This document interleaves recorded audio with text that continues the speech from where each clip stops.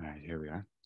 Good afternoon to all, and welcome to Seminar 13 of Year 2 of our Maximos Seminar. We are still,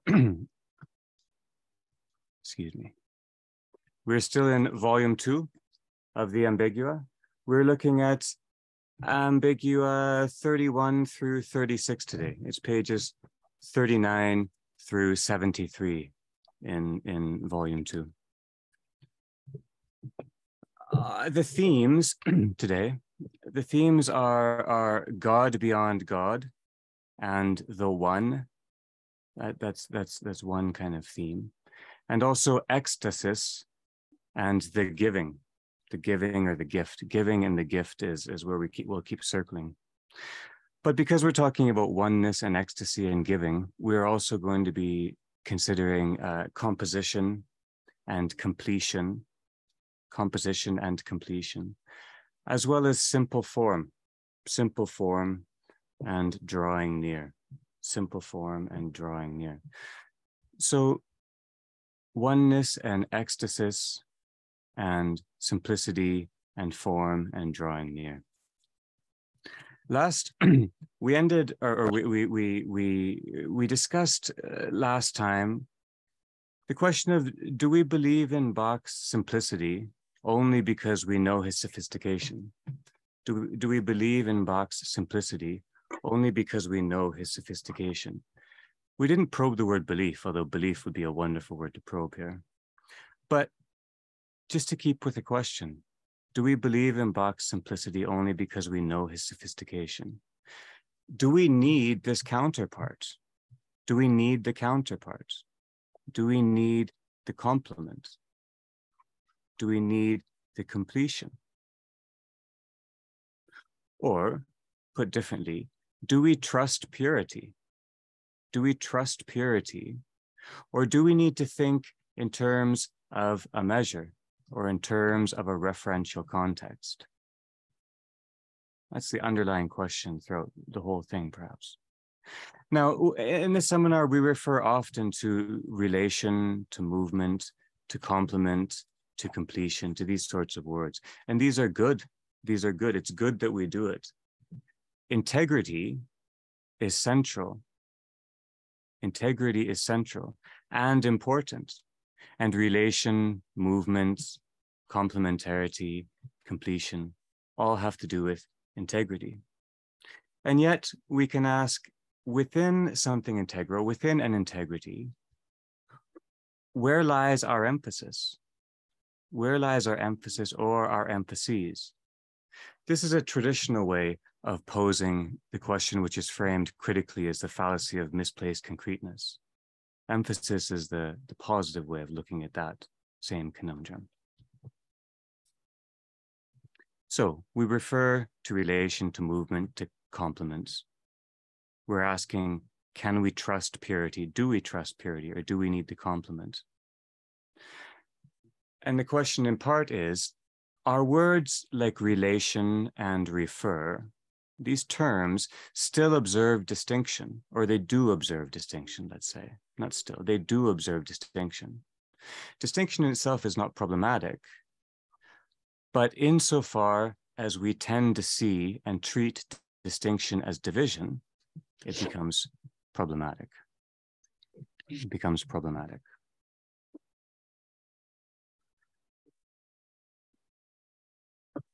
So Heraclitus, who states more than once that he prefers the perceptible, the sensible, the aesthetic, what he can see and hear, to the abstract. Heraclitus warns us, prior to the period we're talking about, states rather that in distinction, we ought to see unity, not division. In distinction, we ought to see unity or oneness. Oneness, either manifested or presented. I'm not sure what would be the better word, but in distinction, we ought to see oneness manifested or presented. He says, just a smattering of his phrases. He says, all things are one. All things are one. That is, the cosmos is one. He critiques Hesiod for distinguishing day and night and not recognizing that they are one. They are one, as in they complete each other. It's one movement, day and night. Or he says, good and ill are one. Agathon ke kakon tafton. Good and ill come from, are tautological, of the same source, right? And we think, fair enough, looking ethically. Or he says, the wise, or wisdom, tosophon, the wise is one alone, both willing and unwilling to be called by the name of Zeus. So the most divine is called and is beyond our calling, but is one. So what we can call and what we cannot call is one in Heraclitus's vision. Contrast Maximus's language of is and is called. This is and is called, right? But to go back to the wise is one alone, both willing and unwilling to be called by the name of Zeus. Well, as Michael has reminded us many times, one of Heraclitus's most profound insight is nature loves to hide. Nature is one, but some is present, some is manifested, some is concealed. Or rather, not concealed, but not present in the way we expect. Heraclitus also says, the Lord whose oracle is at Delphi neither speaks nor conceals, but gives a sign, i.e., gestures towards the whole without saying this or that, without distinguishing within the whole. And then my favorite of his statements that I drew forward for this: the harmony past knowing sounds more deeply than the known. The harmony past knowing sounds more deeply than the known. Harmony spans what we know and what we do not know. What we do not know is one harmony as well. So with these questions or these ideas in mind, we might ask, is this a oneness of what? A unity based on what? Based on matter? We've seen this philosophical move with the Greeks before. Or based on our intellectual grasp, right? Is it unified in our apprehension? Are things unified in our vision of things? Does our vision and participation unify? Or are things unified, say, in a register of articulation? And sometimes we've distinguished the aesthetic register and the noetic register. Does the aesthetic register unify those things within it? Now, these are real questions. I think that Heraclitus sees as far as one can here. He reminds us that reference binds into struggle. And relation brings the fire of friction. Reference binds into struggle, or as he sometimes calls it, strife or war, polemos. And relation brings the fire of friction. Now, to step back into more the terms we've been using with Maximus. This is all thinking of movement as temporal, thinking of movement as temporal, i.e., thinking of movement in the aesthetic register, not movement beyond time, as Maximus also characterizes. Not movement of the age. And thus, being temporal, time-bound, the oneness discussed so far, arguably, is a oneness which is unto death, so to speak, or of a closed ontology, as John Zizioulas says, of a closed ontology. He says the apophatic, the Cappadocian fathers were responding to the closed ontology of the Greeks. This oneness is a closed ontology. That's the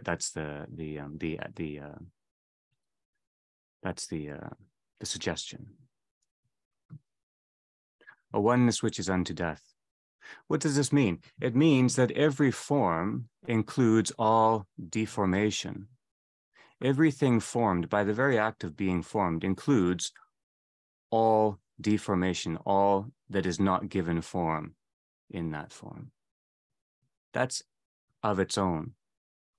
That's a form's own completion. A form is complete only by being both form and deformed.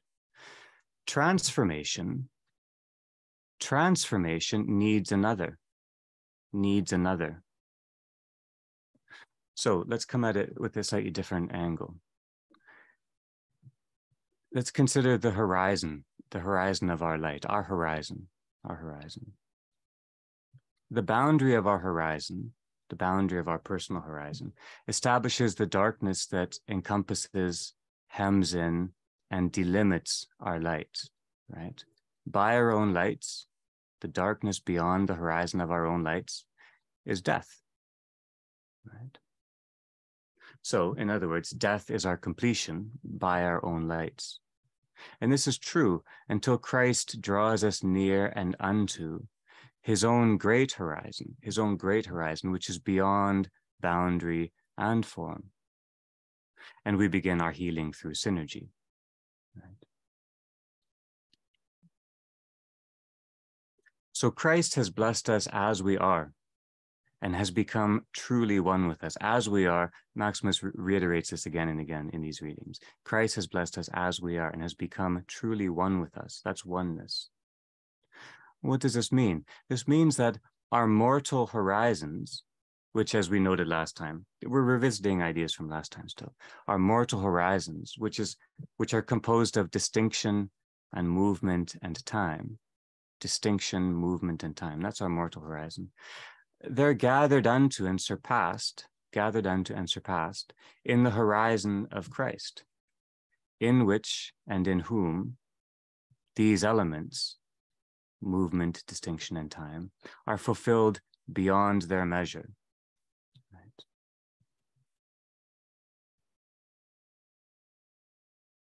And yet, we are here and now, in relation with others, and composite beings making and thinking compound things. And so we need to deal with relation. We need to deal with composition, with comportment. As our life is compound and experienced in the aesthetic register of form and relation, we don't have what we could call categorical oneness. We don't know categorical or categorial, we could even say oneness. We have the phrase one as one. We understand one as one. And that linking term as, which we've seen before, is the aesthetic move, one as one. It's the double, the figure of the double, speaking in terms of trope, literary trope. So we don't have categorical oneness. We have one as one, or we have one is one, and that is noetic communion. So we have the aesthetic double, one as one, or noetic communion, one is one.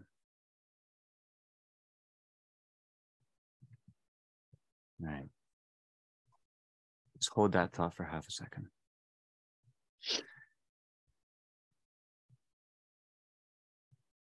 So then, trying to follow this thought in terms of form. Our considered form, when we consider form, and consideration is like composition or comportment, it's the gathering. Considered form is the integral gathering of things for and unto relation. For and unto relation. We still see distinction and possibly division in terms of considered form. When we're able to think in terms of appropriate form, then we see how things dance together. This is what we see in Maximus. We see how things dance together as doubles, not as binding references or strife-filled relation, but dance together as one. There's that aesthetic as. They dance together as one.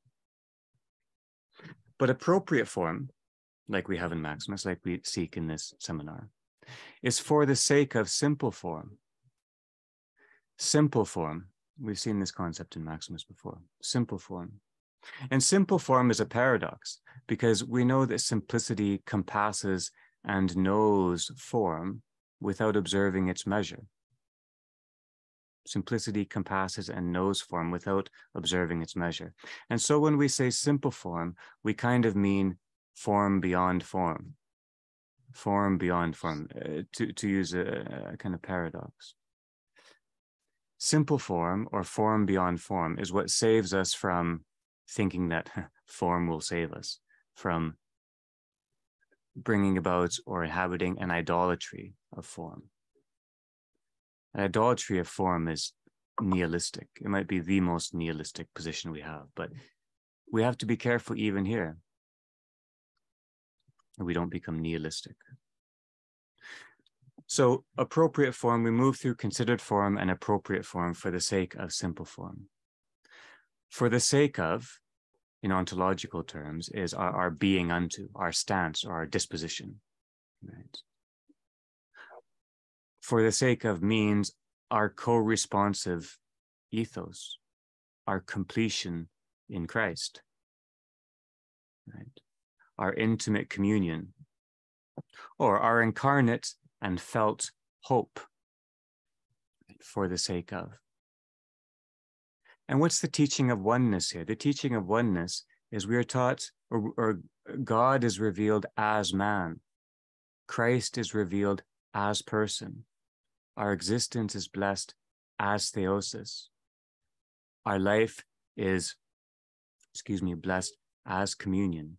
This is that one as one, life as communion, existence as theosis, God as man, Christ as person.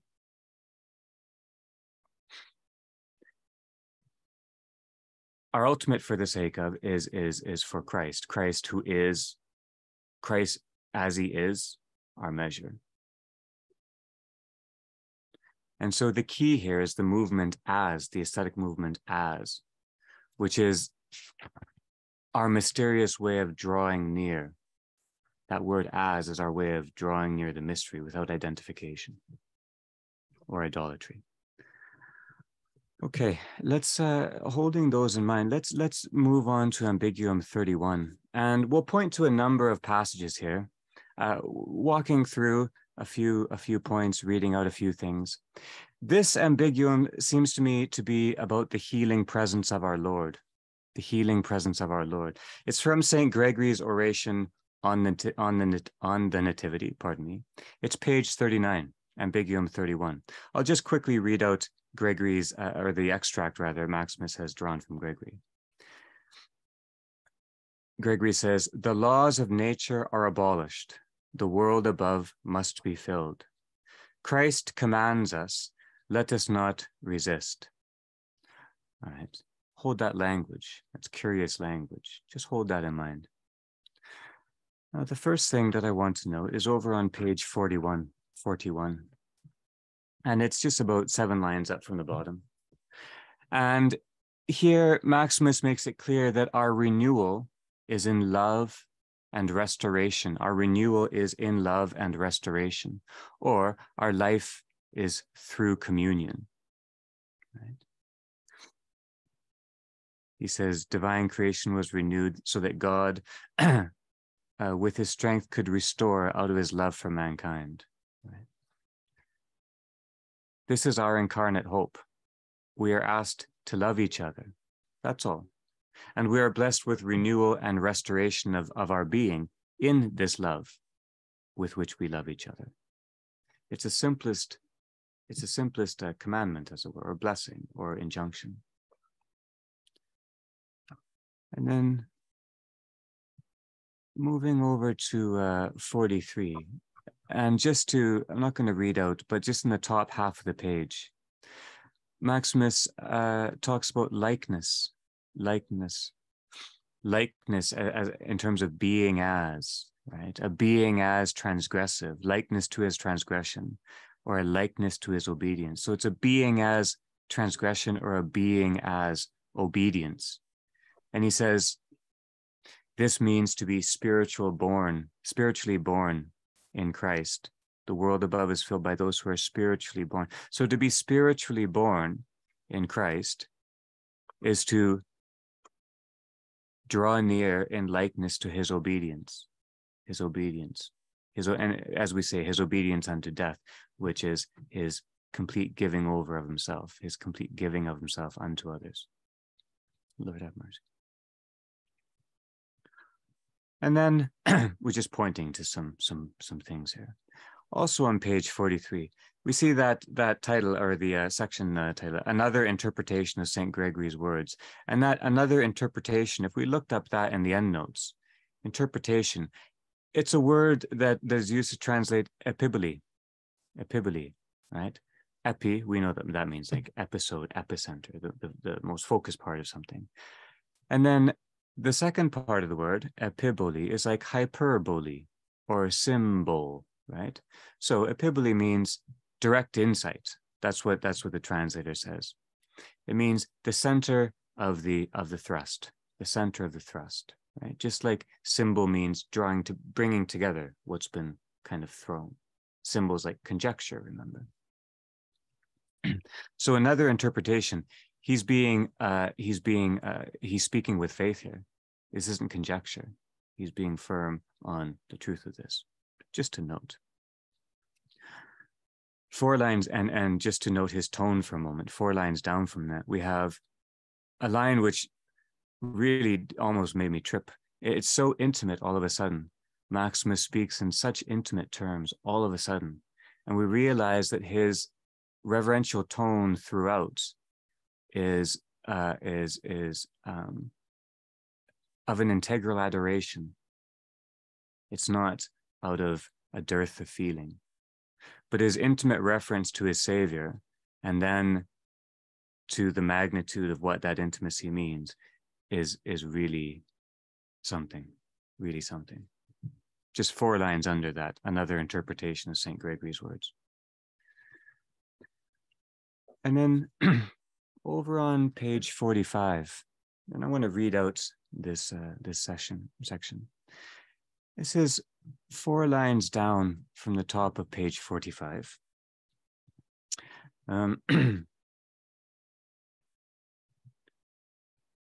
And it's when Maximus is discussing the idea of the person of the human being as sheep, right? So man is a sheep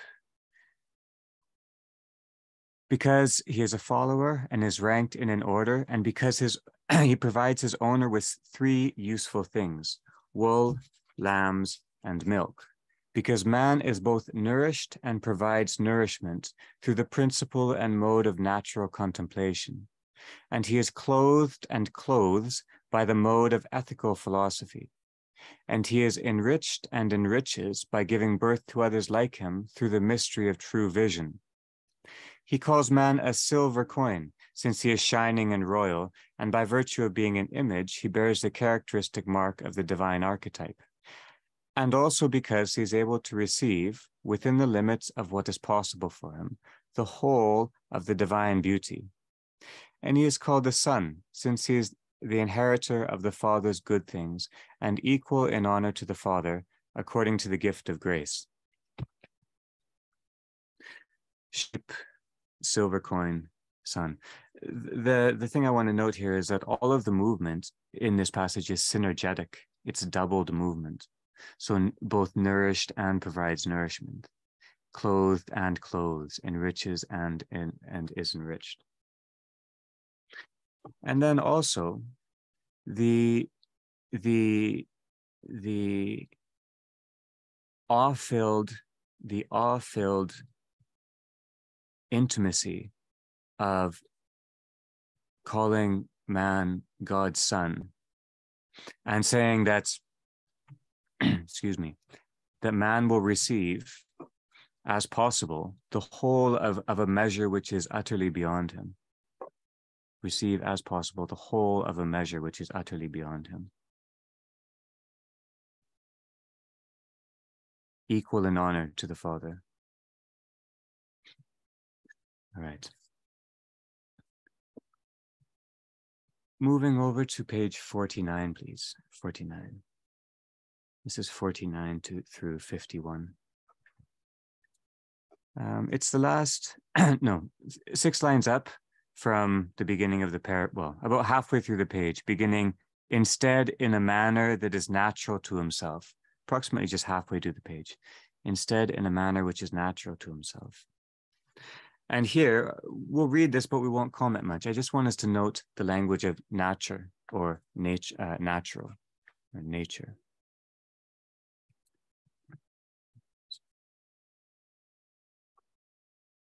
Instead, in a manner that is natural to himself, he actively performs and passively experiences the things of nature in a manner beyond nature, in both instances paradoxically preserving himself inviolate while experiencing them, along with the things he performs and brings about, so that the integrity of their natural immutability remains unchanged. Thus he himself, being moved to draw near to us, note that almost passive language, we return to it, being moved to draw near to us in the lower world, truly became perfect man, consistent with all the positive marks of humanity, without in any way moving outside of himself,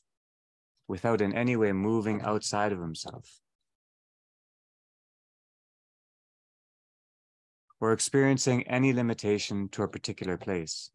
And he completely divinized us without in any way violating or essentially altering our nature. For having totally given the whole of himself and assuming the whole of man, and assuming the whole of man in an ineffable and perfect union, he in no way suffered any diminishment of his perfection.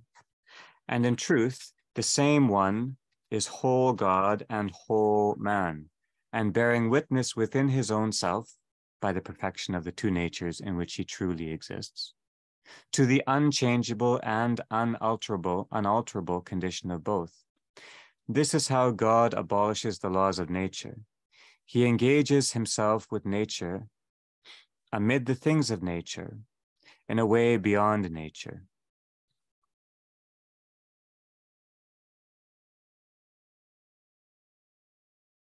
So, in a manner that is natural, things of nature in a manner beyond nature. And he also completely, without any way violating or essentially altering our nature, becomes one with us. So nature here is starting to sound like being as something beyond time. But this is an open question we ought to come back to. Deepened a little bit just further down this page 51, 7 lines into the next paragraph, beginning with for inasmuch. For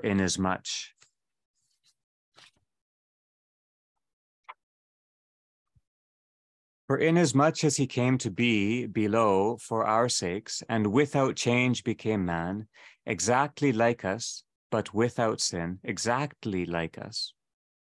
That's the key phrase. But without sin is added on. Loosing the laws of nature in a manner beyond nature, it follows that we too, thanks to him, will come to be in the world above, and to become gods. Become gods according to him through the mystery of grace, undergoing no change whatsoever in our nature. Become gods according to him through the mystery of grace is a sentence that is endless, or a phrase which is endless. But what to note here? Well, Maximus states that theosis involves no change in our nature. So the question I asked earlier, does it involve a change in our being? That's still a question. Also, he says Christ became man exactly like us, consistent with us. That's the key. And yet without sin, right? Without straying beyond presence. We know that sinning means just to stray beyond presence. And we also know that it's inhumane and inhuman to stray beyond presence. So we are not ourselves when we are not present. On page 53, we're not going to read, but just to refer to a phrase and comment for a minute.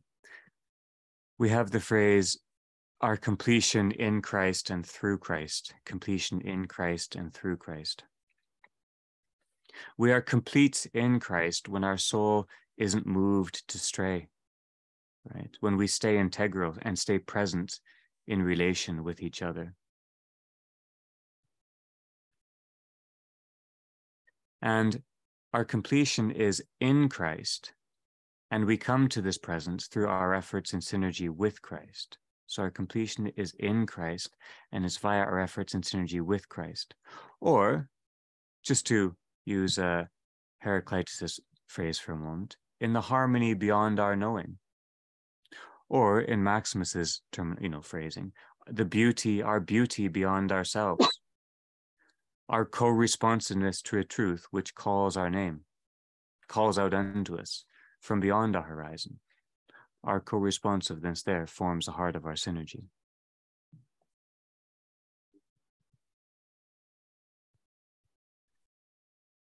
Okay. And then to Ambiguum 32, please.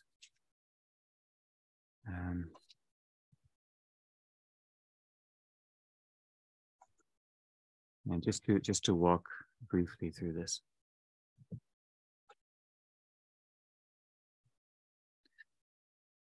So this is from Saint Gregory's oration on the Nativity again. For unto us a child is born, unto us a son is given, whose government is upon his shoulder, for he is exalted by means of the cross. Such beautiful, beautiful, beautiful language. On page 55, Maximus muses on the form of the cross and the idea of the governing or the governance that is on Christ's shoulders, as it were. The form of the cross. He says, the cross, by virtue of the conception surrounding it, admits of many contemplations, right?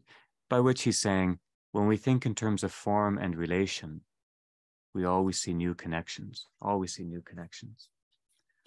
And further down that page, I'm conveying the footnote more or less of the translator regarding governing, the proper governing cause and origin. The translator says, Father Maxim says that, or Father Nicholas, sorry, says that this governing is a translation for both aitia or aitia and arche, to Greek etiology, as we know, or archaeology, to render them familiar. And basically he's saying all inauguration forms or is forming in time, right? Each beginning augurs. We have this word, augur is to not only begin, but also to set forth to set the course of.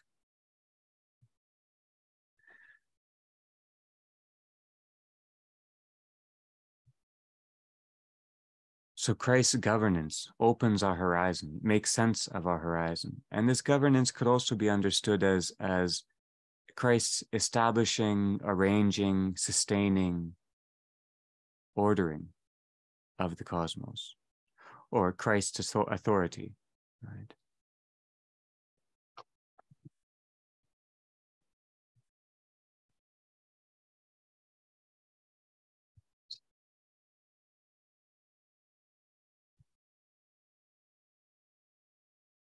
Turn to page 59, please. 59. Just going to read the second half of the page, 59. So where we come back to this idea of governing and form. Second half of 59. Beginning, any one of us, therefore, who desires a place. Any one of us, therefore, this is page 59.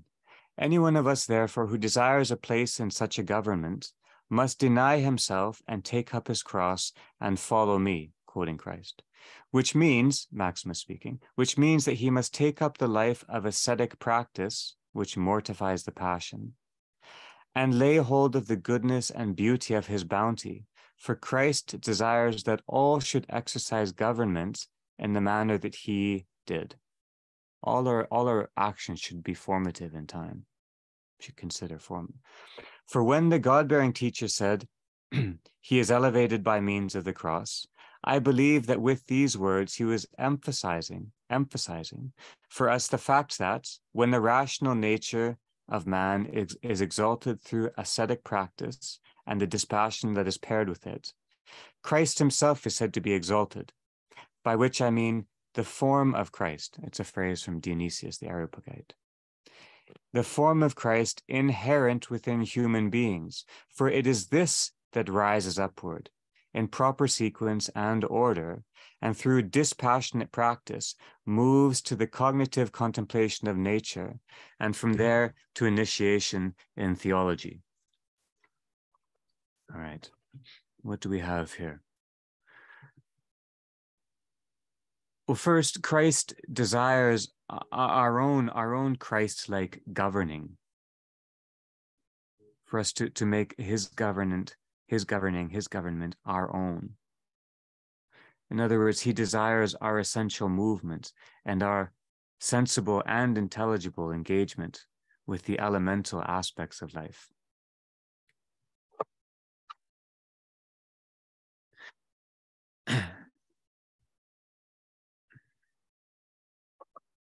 And then he also says the form of Christ, which is inherent within human beings.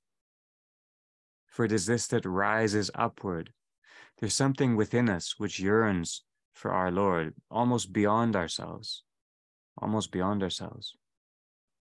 it's the key of our energy, that drawing near. And in the end, he moves from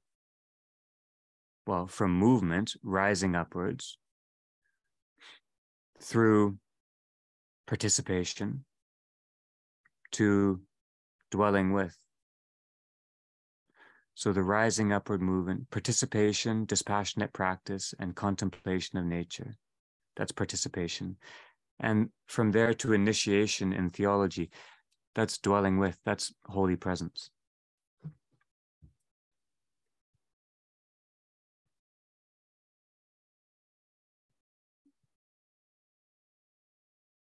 Okay. And then over to page 61. We're getting into more reading now.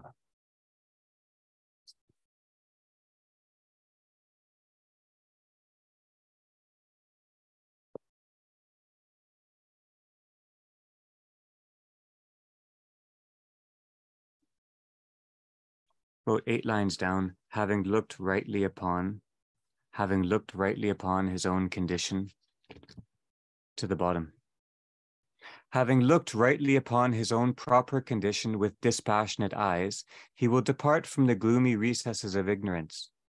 But being imperfect, he will not, of his own accord, at once desire the most perfect unity and participation in God, but little by little will be carried in an orderly and sacred manner, there's hierarchy, through the first things to things more primary, and through these to things most primal, and when perfected, to the supreme summit of communion with the divine.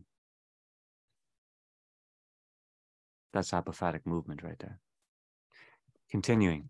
It is in this manner, then, according to that great and godly-minded teacher, that the only exalted one is exalted by means of the cross, for he is spiritually exalted through us who are exalted according to him, when, through ascetic practice coupled with dispassion, we are led up to knowledge, and with minds free of matter, we are raised up from there to mystical contemplation and initiation into divine realities. And even, I make bold to add, to participation in God.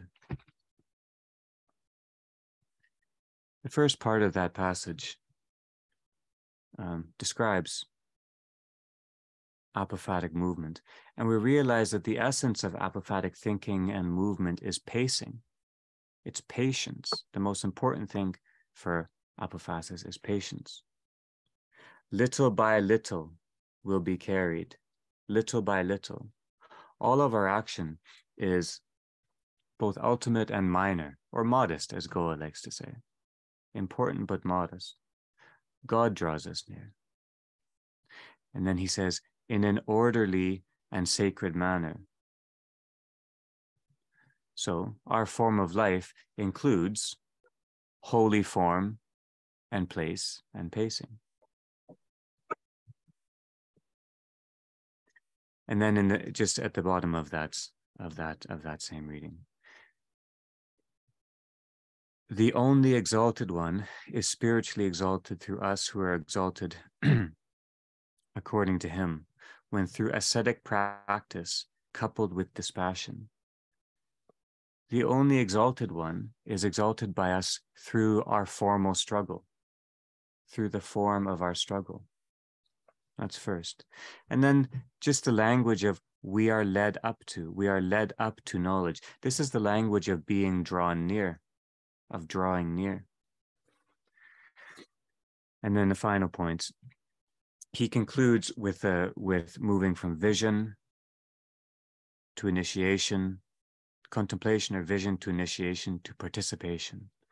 And we realize that the most intimately truthful is the most, intimately personal.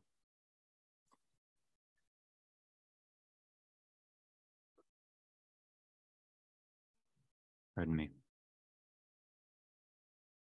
The most intimately truthful is the most intimately personal.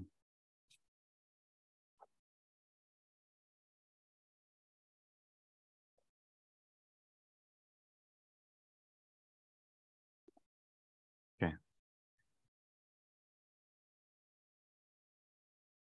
Ambiguum 33, turning the page over to page 63. Ambiguum 33, I just want to paraphrase for now. We may return to it. I want to paraphrase it and move right into Ambiguum 34 and into more reading. But Ambiguum 33 is from St. Gregory's same oration on the Nativity. And the phrase is, the Logos becomes thick. The Logos becomes thick. And Maximus divides his response into three sections, either, or, and or. In the first either, he talks about what one could call the purity of Christ's flesh, right? Christ's flesh, which encompasses and surpasses our common associations or relations of the flesh. What we usually associate or relate with the flesh, Christ encompasses and surpasses. And so Christ's incarnation forms a new context for our living together, for our being as communion. And this means that Christ, as our incarnate mystery, is at once holy and yet beyond us.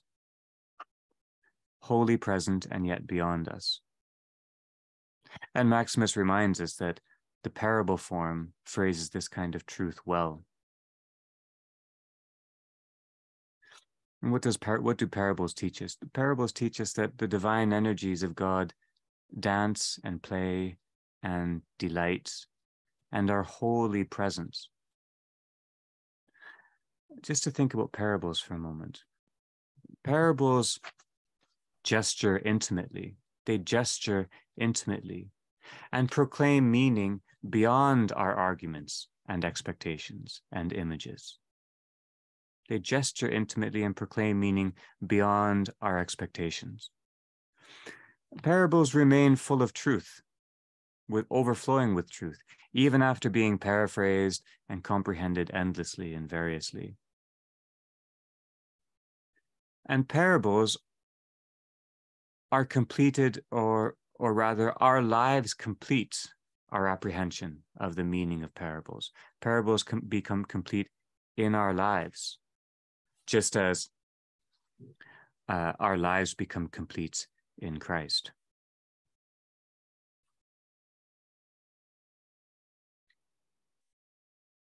And Maximus also says, Christ, who is everywhere present and fills all things, is the communion at the center of our cosmos. Christ is the communion at the center of our cosmos. And Christ's presence, he is present, but not as we expect or presume or cast in our own image. The Logos becomes thick. We must reattune ourselves to Christ's purity, reattune ourselves to his being beyond all of our contexts and all of our excuses, all of our alibis. And as we struggle to reattune ourselves in the presence of Christ, we learn to listen for deeper, for different, distant harmonies. right? That we didn't know we knew. And in this, Christ teaches us to feel again, right? To feel anew. All right. Ahmed, are you there? Can I ask you to read something, or are you not there? Yes, of course I'm there. Would you mind reading Ambiguum 34, please, the whole thing? So let's listen to the whole thing, then we'll walk through it, and then we'll listen to the whole of Ambiguum 35 and walk through it, then listen to the whole of Ambiguum, and then we'll walk through it, and then we'll begin to talk. But let's listen to Maximus at slightly more length for a little bit. Please, Ahmed, Ambiguum 34, right over to the end of page 67. From St. Gregory's same oration on the Nativity. Not from those things that he is in himself can we know God, but from those things that are around him, selecting one impression from out of another and combining them into some sort of image of the truth. From those things that pertain to God's essence, that is, from the essence itself, it has never at any time been known what God is. For to have even an idea of what God might be is impossible and completely beyond the reach of all creation, whether visible or invisible. Moreover, from those things that are around the essence, we learn only that God exists. And when these things are contemplated properly and piously, God yields himself up to those who gaze upon him. But all the things that are around the essence do not disclose what the essence itself is, but what it is not, such as not being created, not having a beginning, not being finite, not being corporeal, and any other such things that are around the essence and indicate what it is not, but not what it is. And this is true even of the principles of providence and judgment, according to which the universe is wisely governed, and with which the harmonious contemplation of nature around God is said to take place, which shows only by analogy that its creator exists. To be sure, negations stand in opposition to affirmations, becoming amicably interwoven with each other around God, each entering into and reciprocally complementing the other.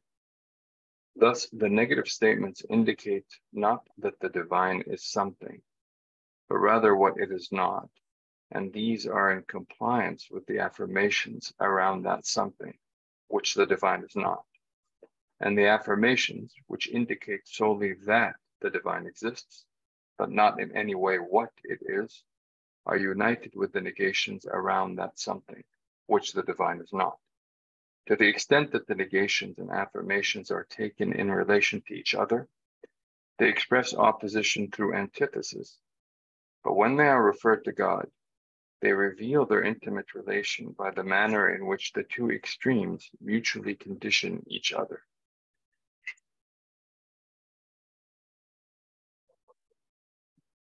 Thank you. Thank you very much. All right, let's walk through just kind of signposts through this this amazing little work, and we can come back again. A couple of notes from St. Gregory's own phrasing: not from, but from at the very beginning. This is on page 65. Not from those things, but from. The word from, which is key here. So apophatic movements by which our thinking seeks to draw near the divine is movement of, and movement unto. Cataphatic movements by which we receive the gifts of life from God is from. So these are cataphatic things that he's talking about. He's talking about what we can say positively. This is the gift we've been talking about. Then, in the second half of St. Gregory's quotation, selecting one impression from out of another and combining them in some sort of image of the truth. Impressions, combinations, some sort of image, truth. All right. Selecting, well, that's discerning. So discerning what draws near and seeking in it the integral, right? Seeking in it the integral. And also, then he says, combining them into some sort of image of the truth. That's what we do in our person. We compose what we have gathered as an offering to God. We compose it within the very fabric of our being in prayer. That's what we are constantly seeking, our own integrity for God. Now, continuing on page 65, moving into Maximus's language now. From these things, that is, from the essence itself, it has never at any time been known what God is. Right. From, not of. Nothing comes from the essence of God, and we do not speak of the essence of God. Right. But more importantly, the gift should not make us arrogant. The clearest of our gifts from God is received with thankful humility, right? Not with anticipation or presumption of what lies beyond its context or what else should be there, of what else might necessarily be there. We accept the gift as a gift. And then the next line, for to even have an idea of what God might be is impossible and completely beyond. God is beyond our horizon. God gives. God gives. Creation is a gift. We talked many sessions ago about the idea of poiesis, the Greek word of creating or making, also being a kind of form of giving, right? Creation as a giving. If creation is a gift, then life is experienced ecstatically as what both is and also is beyond, right? Both is and is beyond. It's a gift. We don't see the links. We don't see the relation. We don't have a context for this. Right. And then that God is beyond a horizon, Maximus reiterates, we learn only that God exists. Only that God exists. Well, the divine calling unto us, calling unto our souls from beyond a horizon, lets us attend.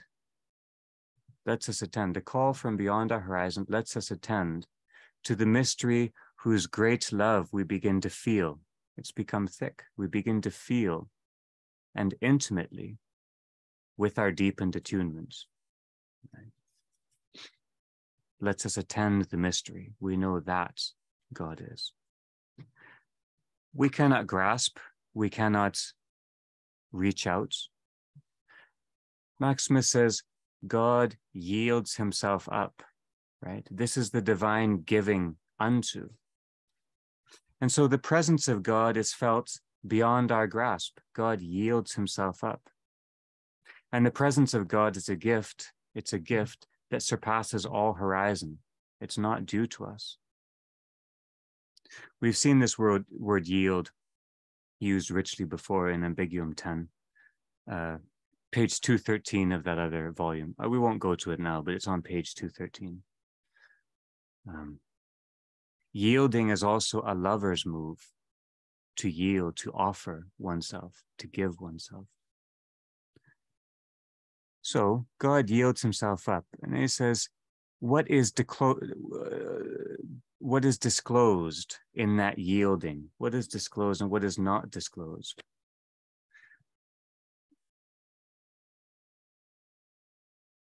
All the things that are around the essence do not disclose what the essence itself is, but what it is not. So what is around the essence, what we mistake for the essence, tells us what God isn't. God's great gift is of truth. It stands in the clearing, aletheia. But as we draw near, apophatically, we discern and must navigate our own illusions with which we keep thinking we've arrived at the clearing. We've arrived, we're there, we're present, but we're not. We're locked inside our own image. And then the passage at the end, this wonderful passage in which Maximus finally has cataphasis and apophasis dance around each other as one, right? As one, not they aren't one, but as one. Apophasis and cataphasis are complementary. They're found in intimate relation. When they're treated as distinctions or divisions, they seem to be over against each other, right? Apophasis says, no, this is beyond. It's beyond this. And cataphasis says, this is the gift here.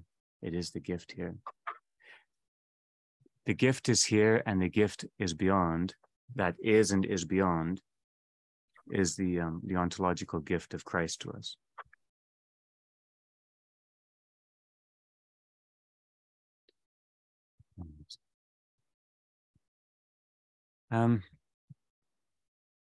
Moving on to Ambiguum 35. Anna, would you mind reading one out for us?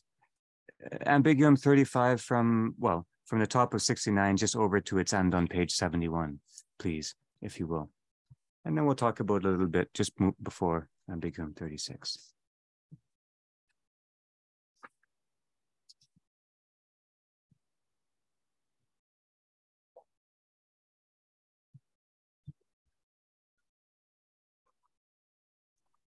Sorry, 35 in its entirety?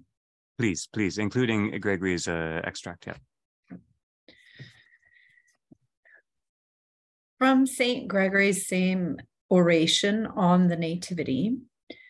But since this did not suffice to goodness, to move solely within self-contemplation, it was necessary that the good should overflow and make progress, so that a great number of beings would benefit.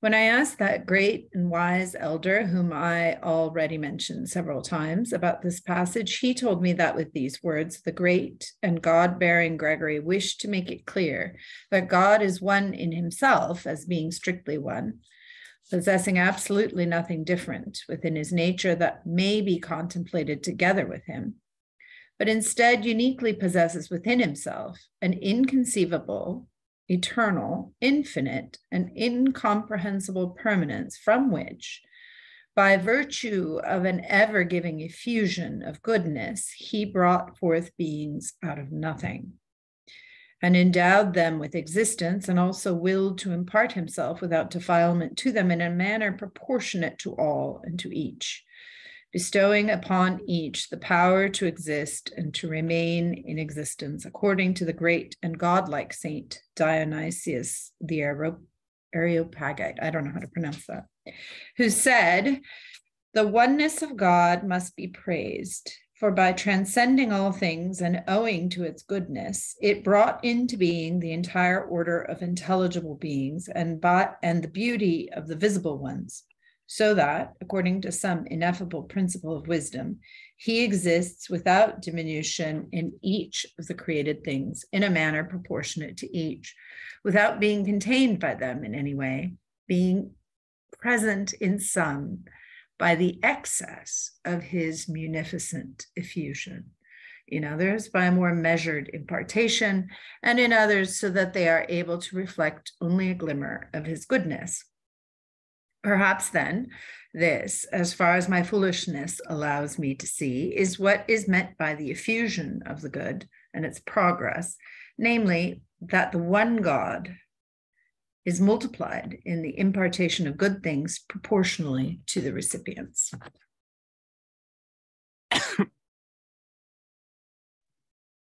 Thank you very much. Thank you very much. What an amazing passage and response. We see here again that Maximus divides his own response into three. He moves, and it's curious. The hierarchy is interesting. First, he draws near the elder, and then draws near Dionysius, and then finally allows himself a little word. The passage from St. Gregory, one may not touch, but I think that one can reflect a little bit on what light seems to come from it. First, it seems to me interesting that even at its most intimate, our language tends unto movement. There's lots of moving words of movement, aesthetic movement within Gregory's phrase. Self-contemplation is a strange term. Self-contemplation reminds us of self-truth or tautology. And we recall that tautology, or self-truth, the afto form of truth, according to John Zizoulis, was the Greek element of philosophy that the Cappadocians, the apophatic fathers, Gregory of Nazianzus, Gregory of Nyssa, Basil the Great, refused to countenance and would not allow to form part of the horizon of truth, right? The phrase, "it was necessary," is astonishing, and it must contain some great insight into the divine mystery. It must. But, okay, now moving to Maximus's. So the elder proclaims the oneness beyond oneness. And Dionysius, Maximus says, Dionysius proclaimed the givingness of the one. And Maximus himself talks about the gift. So we have the one, the giving, and then the gift in this. The elder's reference, or the elder's phrasing of the oneness beyond oneness, it's so that we don't make one or oneness an idolatrous projection. And I think also so that we don't make the casual assumption or casual presumption that our composite being simply reflects the divine. Our forms of oneness, which Heraclitus knows better than all of us, here are not, they're still in our horizon. The oneness beyond oneness also draws us near and unto, and even into the clearing, into truth. For the oneness of God is revealed in the communion of the Godhead. The oneness is revealed in communion, or even as communion, which is a sheer thought. Then Maximus moves on to Dionysius. This is 69 over to 71. Dionysius talks about the givingness, the gift.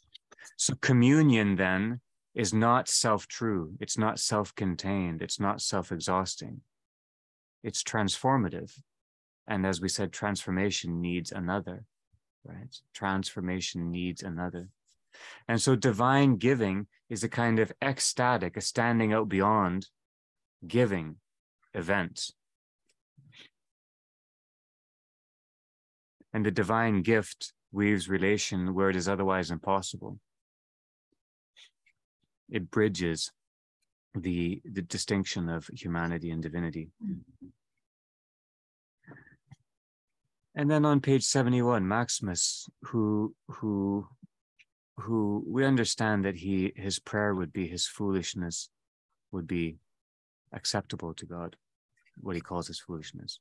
He talks about the gift, our gift.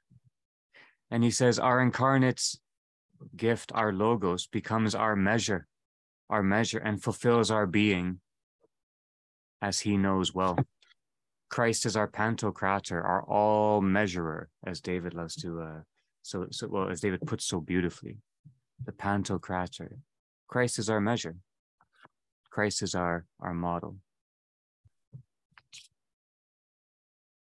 Okay. Moving on to Ambiguum 36. I'm going to read this and then we will walk through a couple of thoughts and then we'll see. So Ambiguum 36, from beginning to end, from St. Gregory's same oration on the Nativity. This is page 71, Ambiguum 36.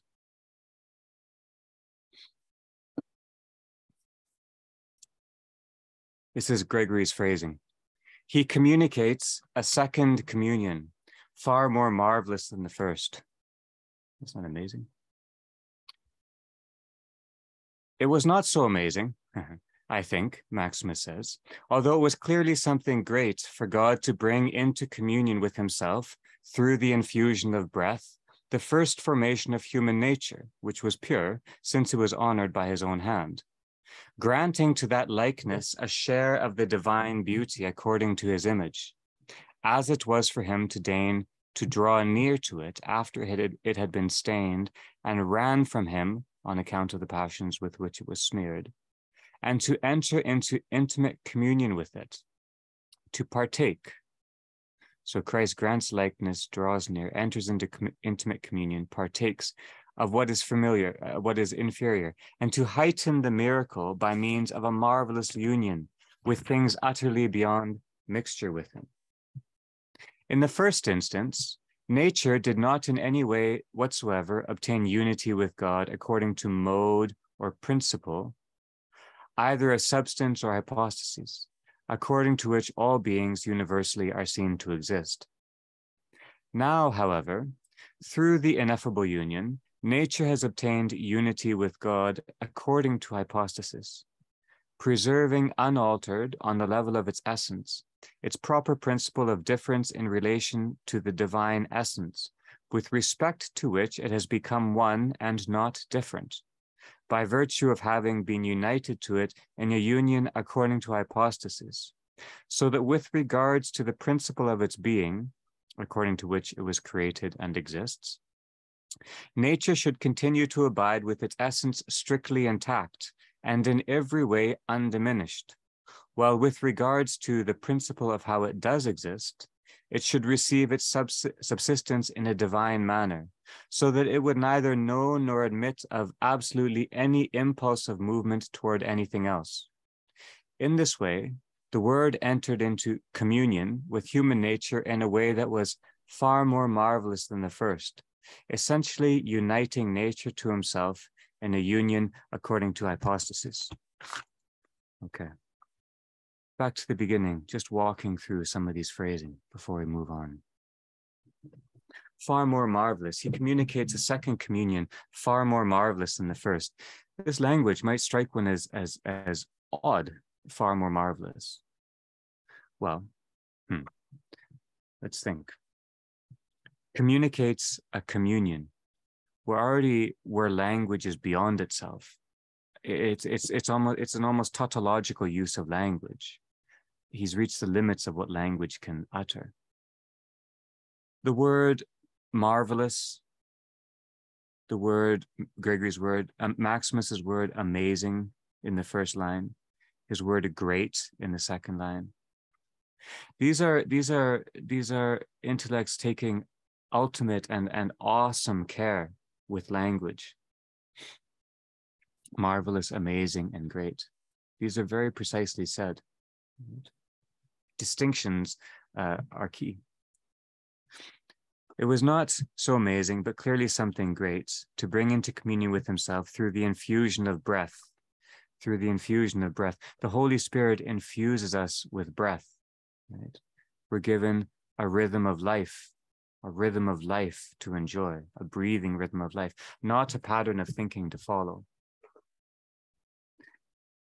Then, as it was for him to deign to draw near, Christ draws near. He seeks intimacy with our soul. This is Christ's movement as movement. Christ's movement we discern as movement, and that's how we can say it's drawing near. And to enter, still on page 71, enter into intimate communion with it.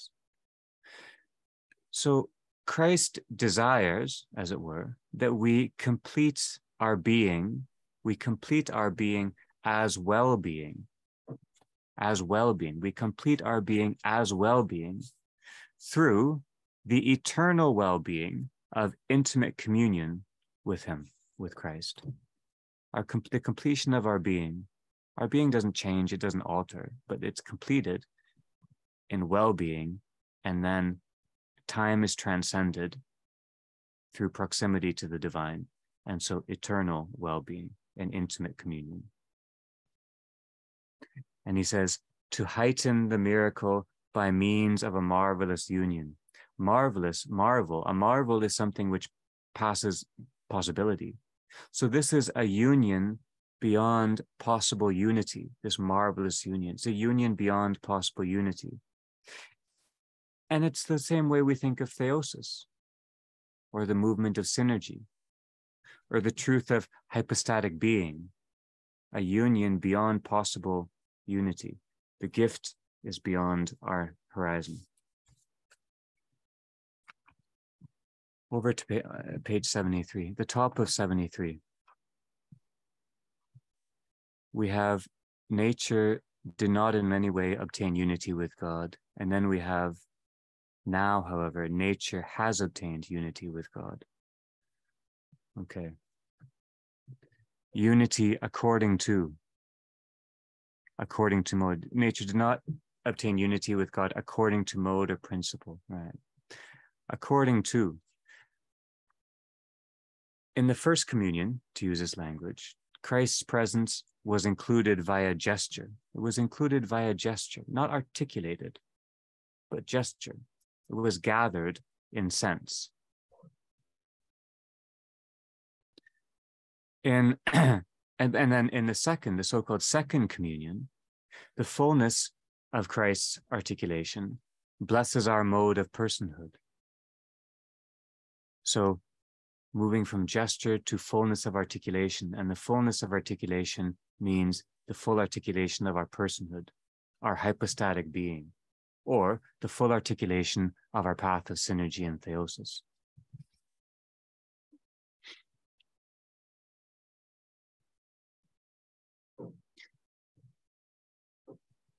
He also says the proper principle of difference in relation to the divine. So the first gift, the first communion is confirmed as whole. It's a whole gift. There's nothing lacking. It's whole and it's holy. Right? Whole and holy. And the second gift completes, as it were, completes that wholeness, completes that holiness in Christ. He says, union according to hypostasis with regards to the principle of its being, nature should continue to abide with its essence strictly intact. So, the logos of our being is not temporal. It is beyond time, the logos of our being. And then he says, well, with regards to the principle of how it exists, it should receive its subsistence in a divine manner. The logos of our mode of existence, which is temporal, needs Christ's gift, and Christ, his incarnation, his acceptance of our hypostatic being, heals and, as it were, grants the subsistence to our personhood. And then just the final words. In this way, the Word, the Logos, entered into communion with human nature in a way that was far more marvelous than the first, essentially uniting nature to himself in a union according to hypostasis. Far more marvelous. Maximus has said that the joy, the truth of Christ's incarnation always gives more. It's endless. It always gives more. He says we never perceive the horizon of the great gift of the incarnation of our Logos. We never perceive the horizon of the truth of person as hypostasis in synergy. The horizon is wide open. Okay, now, pardon me, holding all this in mind, Michael, could I ask you could we circle back to Ambiguum 33? I'd like you to read the whole thing, and then we'll start talking together. Ambiguum 33, I think, is a kind of counterpart, but slightly more mystical counterpart to what we just read. Ambiguum 33 is on page 63. But if you wouldn't mind, Michael, reading, and then even if you will, or open it up or begin to walk us into conversation, holding Ambiguum 36 and what we just talked about in mind. Bring us back into this mysterious phrase, the Logos becomes thick, please. Okay, why don't I read it, and then while I'm reading, others can think about what they might want to say, so I won't have to say something right after reading it. I agree and know the feeling.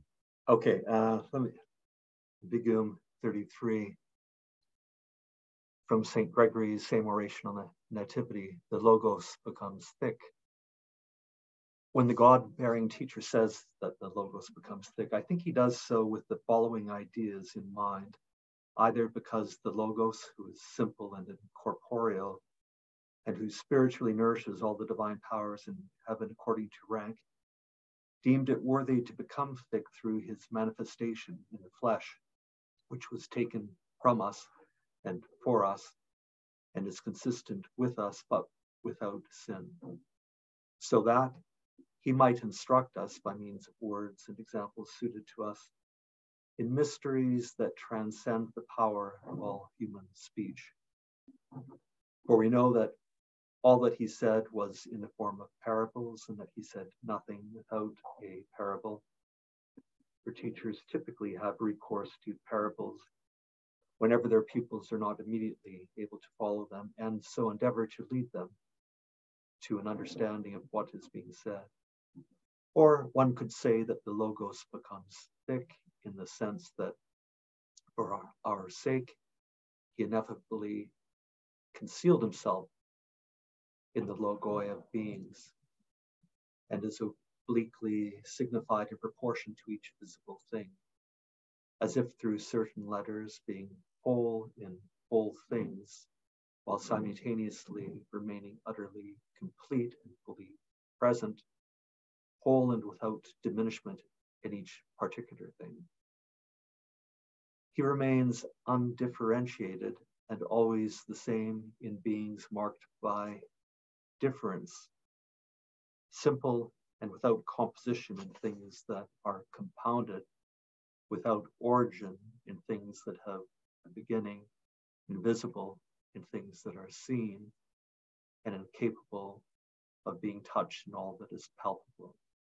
Or one could say that the Logos becomes thick in the sense that for the sake of our thick minds, he consented to be both embodied and expressed through letters, syllables, and sounds, so that from all these, he might gradually gather those who follow him to himself, being united by the Spirit, and thus raise us up to the simple and unconditioned idea of him, bringing us for his own sake into union with himself by contraction to the same extent that he was for our sake expanded himself according to the principle of condescension, pardon me.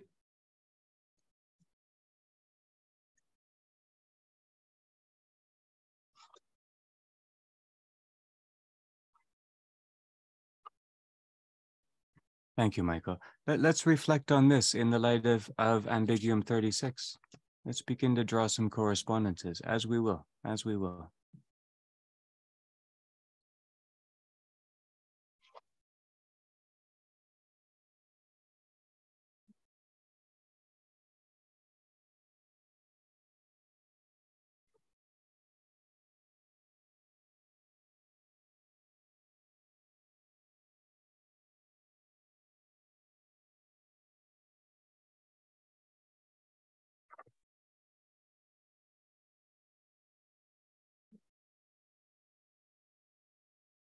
Can I just throw out a kind of parenthetical remark? It's not really getting at the content at all, but just more the presentation of one of the things that struck me about this Ambiguum and several others is the hermeneutic aspect of it. It seems to represent what I take to be the one of the origins of the principle that has subsequently been called by philosophers at any rate, the principle of charity or hermeneutic openness. And I'm referring to Augustine's famous discussion in the Confessions when he's trying to explicate, provide an exegesis, not his own, but an exegesis of he's recapitulating an exegesis of a multitude of people who over the years in the Jewish and Christian traditions tried to make sense of the opening verses of Genesis. And it's quite striking because he goes through quite a few interpretations, and he doesn't reject any of them. And he says that they all might conduce to the truth of the passage that we're trying to understand, and that the principle of charity is such that every interpretation should be guided by an attempt to attribute truth. But it almost seems like a kind of apophatic gesture. We can't actually easily or finally say what the truth we're attributing is. So which interpretation is correct. And so Maximus, in a way, he's providing a series of interpretations. He's not doing this in some kind of regimented fashion where one is displacing the other, like some hellish parliament where interesting ideas are put forward and then dashed. They're all simultaneously kept alive, and it needn't be discouraging. I mean, it obviously points to the limitations of our attempt to understand what Gregory might be saying in a particular instance in some final nice way. But it also bespeaks a kind of humility. I mean, Augustine at the end of the day says none of us has any notion finally what the opening verses of Genesis mean in light of subsequent science and so on. But that it's true is something we should assert, just as Maximus says about God, that God exists is all we can assert. And less emphatically than that, there are some assertions of Gregory's that aren't quite that elusive, but they're expressing something is worth taking on board, but we shouldn't always try to finalize what we're saying. Sorry, I didn't mean to be quite long-winded in making what after all is a kind of perhaps a slightly trite point, but it's also, there's an interesting tension with respect to truth and our inability to flesh out the truth, to give it a kind of propositional finality. I'll stop there, and perhaps someone else has something more substantive to comment on. Michael, I think that's, in my opinion, far from trite. This makes me think of the theme that Andrew brought up at the beginning about thinking about distinction and unity. The idea that, and the way you talked about Augustine, right? I believe you mentioned Augustine, bringing a multiplicity of exegeses and never discounting a hermeneutic openness. I think that's another term and so I see in that, in the way you articulated that as well, the notion that one has to be careful that the dichotomy between distinction and unity, and I'm staying away from distinction. And here what I take from the logos becomes thick, because it's very profound. I don't know what is intended there exactly, but your remark made me think that thickness is a unifying an acceptance, or the acceptance of the multiplicity of exegeses or understandings. The hermeneutic openness is itself a kind of the spirit of unity. It's like you accept and things always tend to kind of gather around something. Like there's a certain sense in which, we don't see things as distinctions. The other thing I kind of caught while you were talking is, this is very far away, for example, from a more postmodern understanding of difference or distinction, where there's multiplicity, but it's a multiplicity which is very there's no cohesiveness, there's no coherence, there's no unity. And so I'm now rambling, but your thoughts provoked something for me that relate to what Andrew mentioned earlier about distinction and unity as a major theme of understanding. So yeah, that was my thought when you said that. Yeah, thank you. That's a nice, aptly a nice interpretation of my interpretation. This just let me circle back on something, and I'll stop again.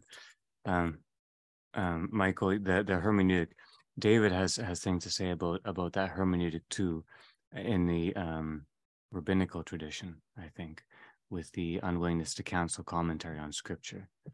I heard it from Goa anyways. That's that principle of charity, which is the principle of being in Christ. Let the little ones come unto me. Let all come. Let all come. Right.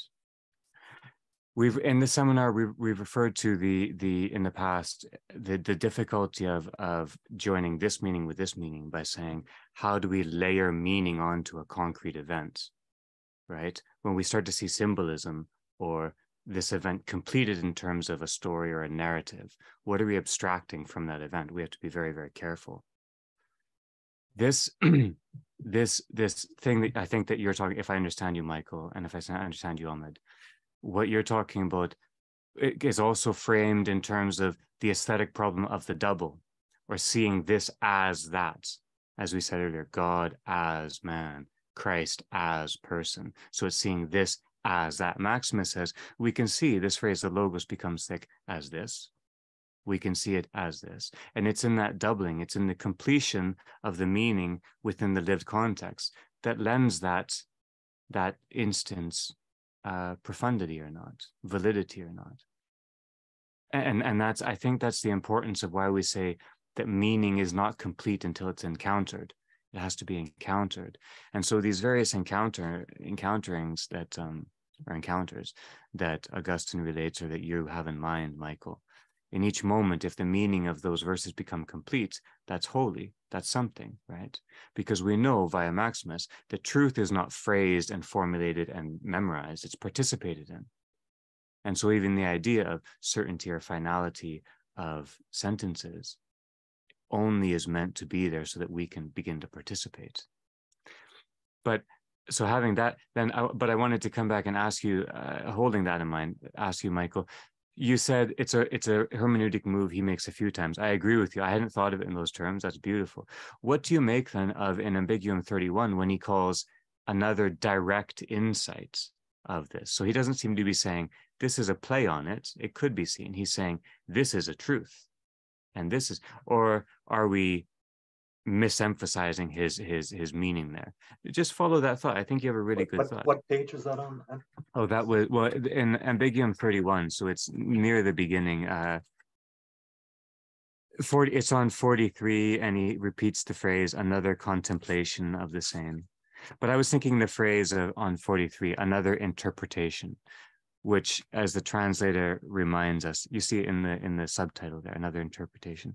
The translator reminds us that means another direct insight, or epibole. I don't know if that changes anything at all, but I was curious because I like your approach here. Yeah, I don't know that the fact that there's not one interpretation, it seems to be relevant. I mean, that provides a context for interpreting epibole.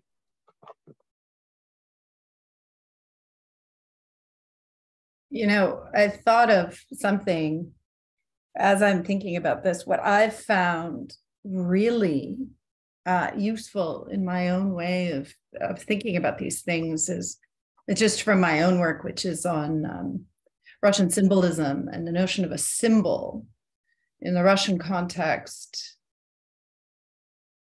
I think it can be applied here too. The idea that in something, they had this almost like an image of a cone.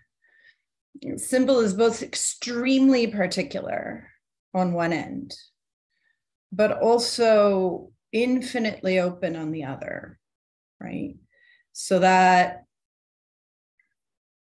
you know, you can both, so that you are able to, and I think for biblical interpretation, I think this is really, I mean, at least for me, has been revelatory, that you can both say, for example, that the Theotokos was a real living Jewish girl at a particular time and a particular place. So that's the particularity of it. But then at the same time, it would not contradict, but in fact would open up on the other end to say that she is also Theotokos and the mother of God. And you can say multiple other things about her that would not negate her particularity, but would open up interpretations on the other end, right? So that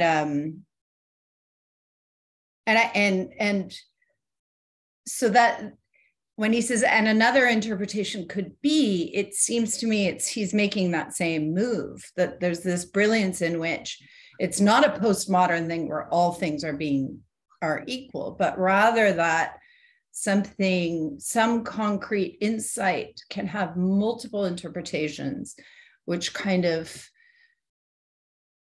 complement each other, but never negate.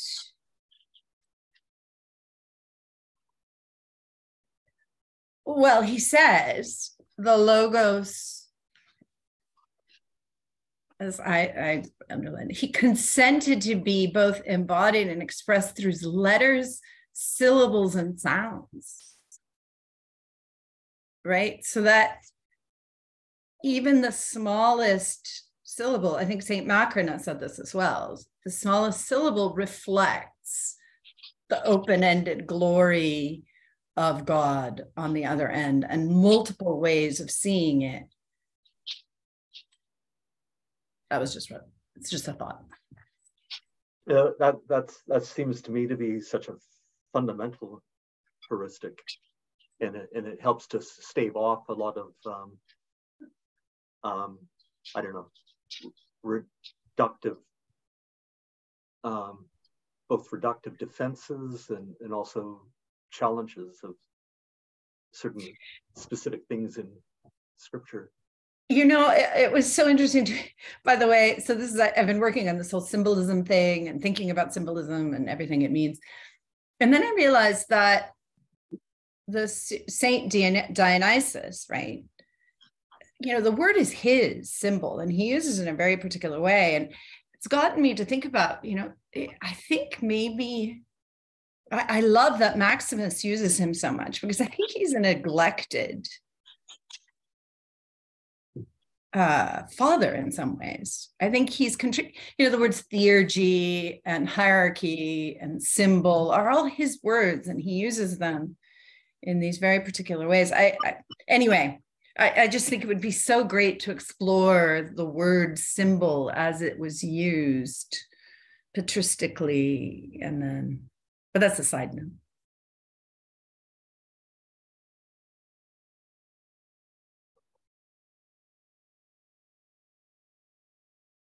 What do you make, Anna, of the fact that we call the creed the symbol of faith?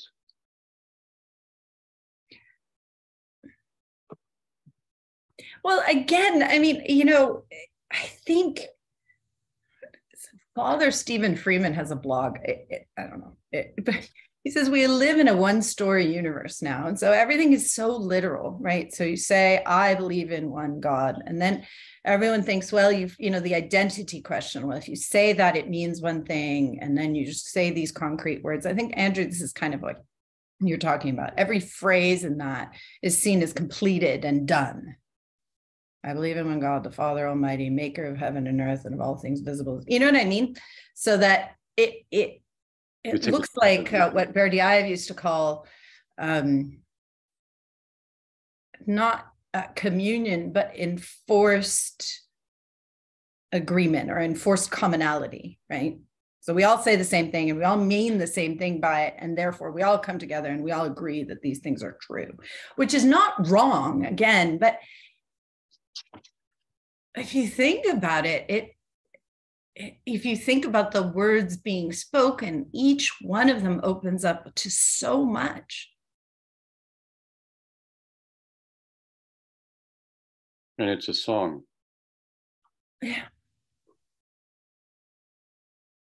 Which is why it's so great when the Orthodox churches sing it, as opposed to just having everyone say it. It's not propositions.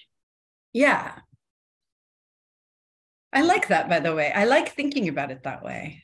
Yeah. That's actually, I believe in one God. Those are not just dead words, Andrew, right? They're not sort of these, say them and then they fall down and they're heavy and that's it.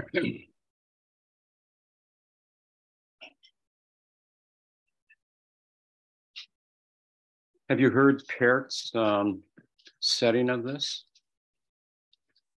Whose? You know Pert's work? Oh, not that particular one, no. Yeah, makes your hair stand on end. I mean, when you listen to that, it's, because I haven't really, I love the creed, but I haven't really thought of it as a set of propositions for a long time, if ever. I mean, they tried to get me to think of it as propositions when, you read ontological proofs for God and stuff like that. But the creed, my God. It's a yearning. It's a deep yearning.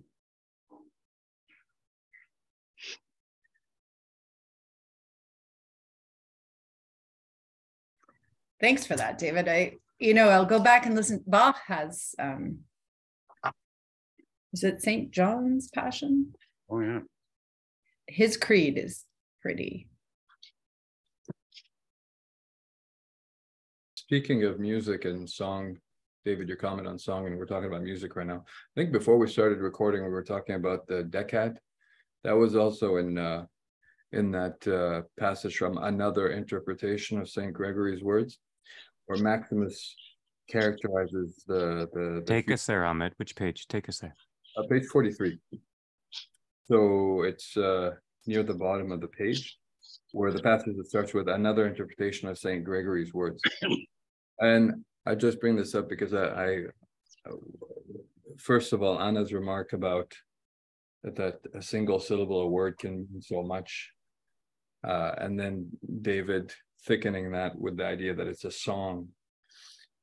And it made me think of, or it recalled Maximus describing the human being as a silver coin. This is 3 lines from the very bottom of page 43.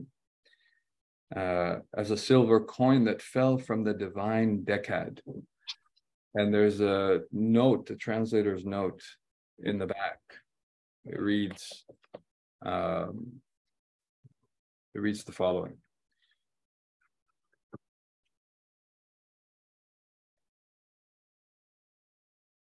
The Decad may be the 9 orders or choirs of angels with the addition of humanity. So that the falling from that is a falling away from maybe understanding symbol and creed as song or more resonance, and less as I think Anna described, like a consensus, like it's a consensus. That's a good word. Thank you. Consensus. Yes. I like that. Yeah. The song, this reverberation of what a syllable can do, even a single syllable, is I think is a very, very profound way of understanding it, and I think a more appropriate way, I would say, which is why I think what Maximus is doing is very admirable and very difficult, because he's glossing on the song of Dionysus the Areopagite. I would call it a song, what he's doing, what Dionysus is doing.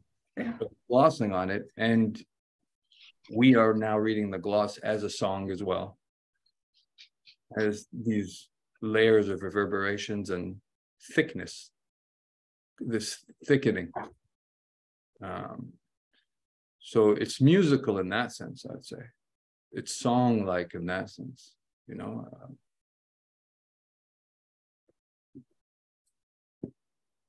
I think that's beautiful, the musical connection. I would add one thing here. We have to be very careful.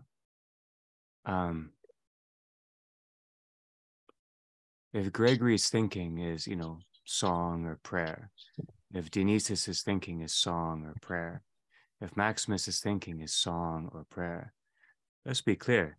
These are festive songs sung after a season or in the season of living these truths. These aren't the expression of these truths.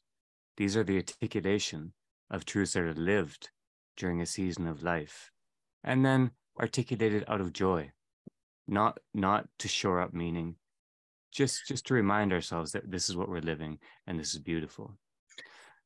Thank you all so much. I'm sorry to interrupt. I have to run to get home, but this was wonderful, food for thought. I appreciate it. I'll see you guys in 2 weeks. Thank you. Thank you all very much. Ciao.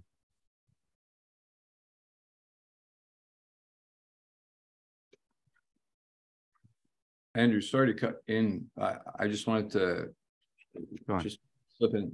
This is something you've brought up constantly, this idea of occasional writing. Like a lot of this it's not intentional, but occasional.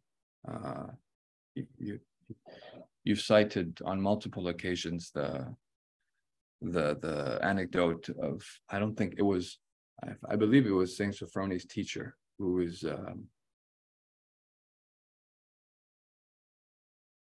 Saint Sophroni's teacher, Andrew? Silouan. I think you mentioned multiple times now. The idea of someone comes up to me and says, "What would you guys do? What would the monks do if the libraries?" Right. Oh, you know, we would write them all over again. You know, there's no reason, there's no intention. We would just write them all over again.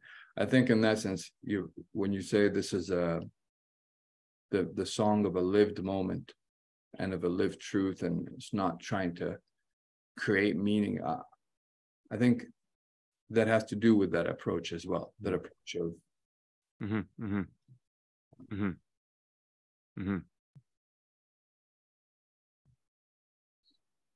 Yeah, the symbol of faith culminates the articulation or the expression of our meaning. It doesn't establish it. It's like the verbal expression of love once a week fulfills all of the energy and activity of that whole week. It doesn't establish the tone for that week. It confirms what's already there. It's a response. Co-response. Yeah, right. Yeah. Go on, David. Yeah.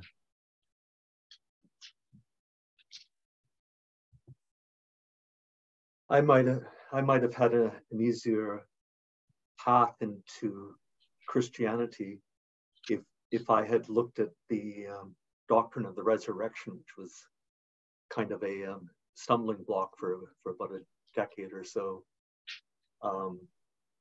Not that I wasn't, formulating I can't believe this, therefore don't count myself as a Christian.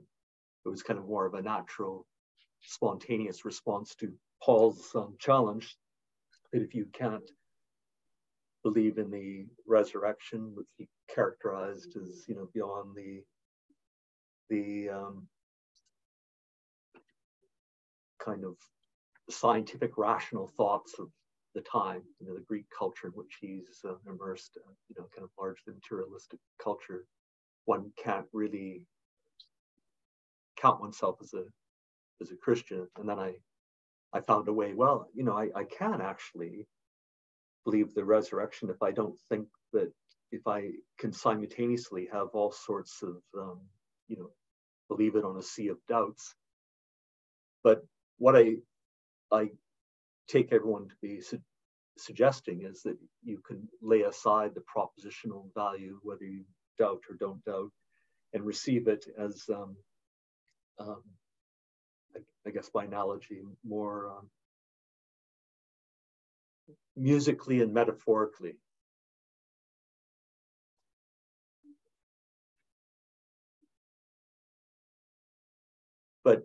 But catch me up if that's a blunt way of recapitulating what everyone is sort of.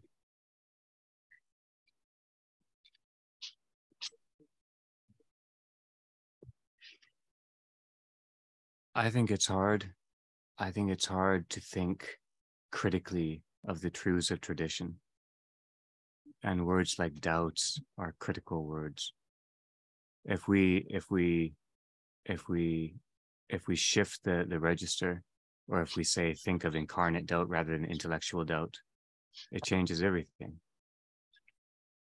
I was thinking this week how much richer musical terminology is than literary or even theological terminology for describing everything. In a musical phrase, one does not have to resolve a lack of harmony immediately. There can be a point leading to some resolution which leads to different vistas, or I lose my language here.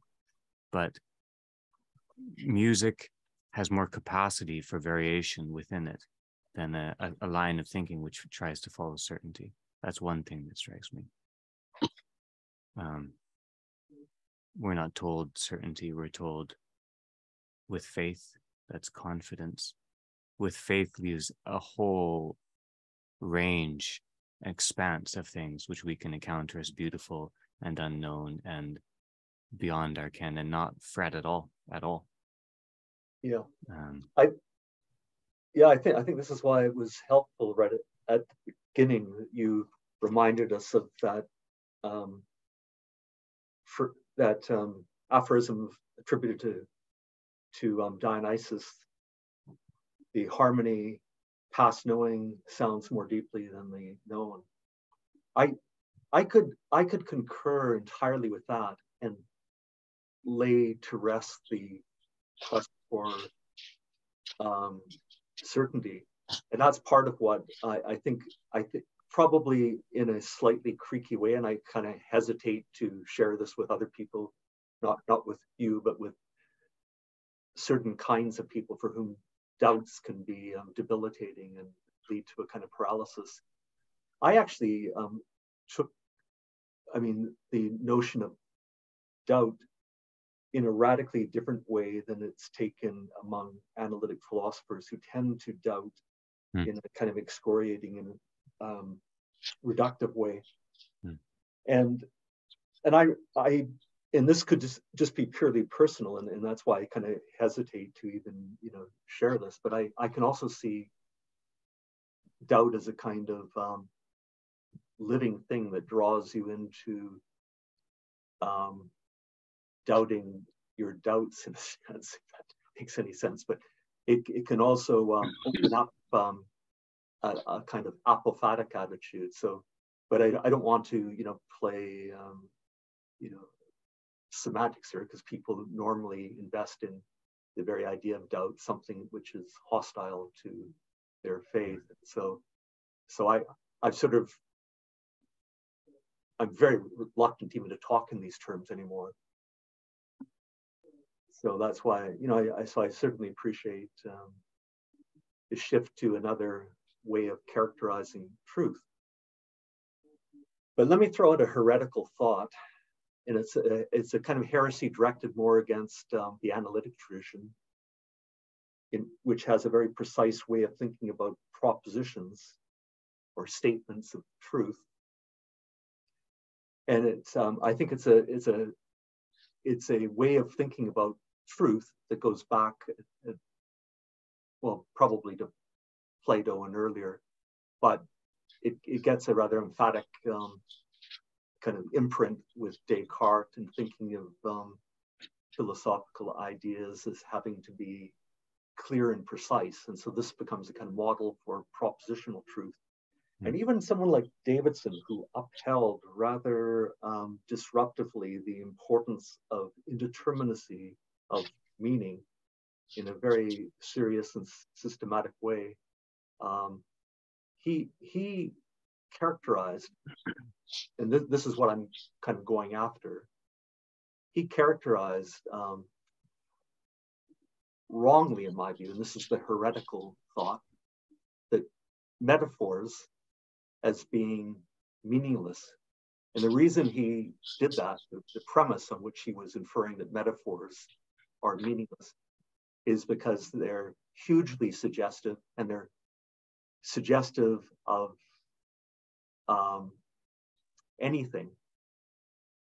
They're radically indeterminate, and therefore they can't express a proposition, which has to be a clear and precisely formulated statement. So my heretical thought is that Davidson wasn't taking seriously his own indeterminacy view of meaning. And I think that Maximus would probably could be more of a kindred spirit to the view that things that are divine are without horizons. And I think ultimately meaning is something that fits that model. Meaning is something non-empirical, something that we can't understand by human analysis or empirical means. Meaning and thing, truth and value, agency, all of these concepts. And I would put into that category, since if I put the truth into that category, I would have to put propositional truth. So what I would say is that we can talk without embarrassment of the creed as a series of propositions, provided that we're not thinking in the analytic mode that each proposition has to have a clear and readily decipherable meaning and only one meaning. We can rather think of these as indeterminate propositions, as all propositions about important things are. And so the creed could be both metaphorical, but also be expressing truths, not, as Davidson fallaciously said, any truths, because no metaphor that counts as a metaphor can express anything. It has to close off a whole range of meanings to even function as a metaphor. The point of a good metaphor is that it opens up our view of truth in a way that doesn't allow us to imagine that we can pluck out truth as something containable and once and for all. Now, I realize conventionally this is how people use the term proposition, and so this is why it's a heretical thought. But I think we should import into conventional discourse, including into philosophy, more of an apophatic mode of thinking. And I think one of the ways would be to challenge the conventional meaning of propositions.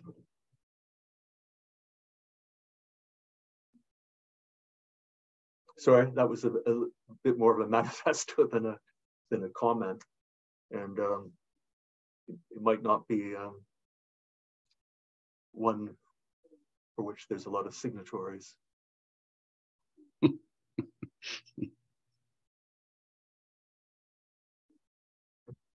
Just briefly, I agree with your critique of Davidson, but I mean, you taught me Davidson, so it's not that surprising.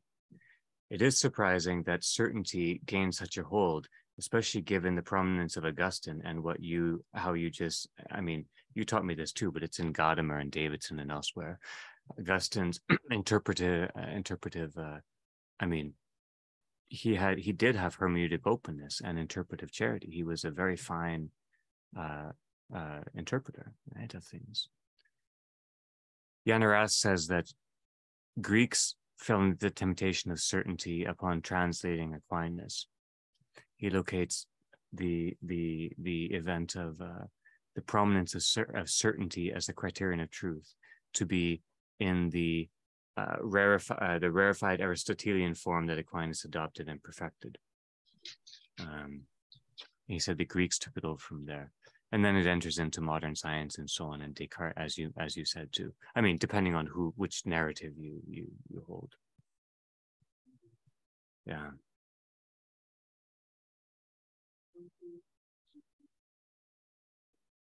Let me ask you about a passage here, Michael. It might join in, it might not. It strikes me that everything you're saying is referring to Gregory's "the logos becomes thick." I mean, that strikes me that you're resonating with that. But in a slightly different vein, hearkening back to something you said a moment ago, page 57. This was just a couple of lines I was going to read, and then I left it. But I think it might be interesting. Beginning of the only full paragraph. Every government, but it's not those two words, it's the interjection. For it is good to draw on examples from our own life to point to the truth of the realities that are above us. That's the phrase. Right. So I want us to just think about this for a minute, but this is how I made sense of it. That Christ is as we are, and one learns from the experience of being a person. And Maximus affirms that what is also is more than and is beyond. So what isn't contained or confined within a sentence or a proposition. It's always more than. The is and is more than. Anna was trying to get at this with her brief account of Russian symbolism and her briefer account of Dionysian symbolism. Maximus has a richer concept than either of them. Either Dionysius or Max or the Russians about symbolism, but the is and is more, the truth uncontainable in propositions. Just that passage. What do we make of it?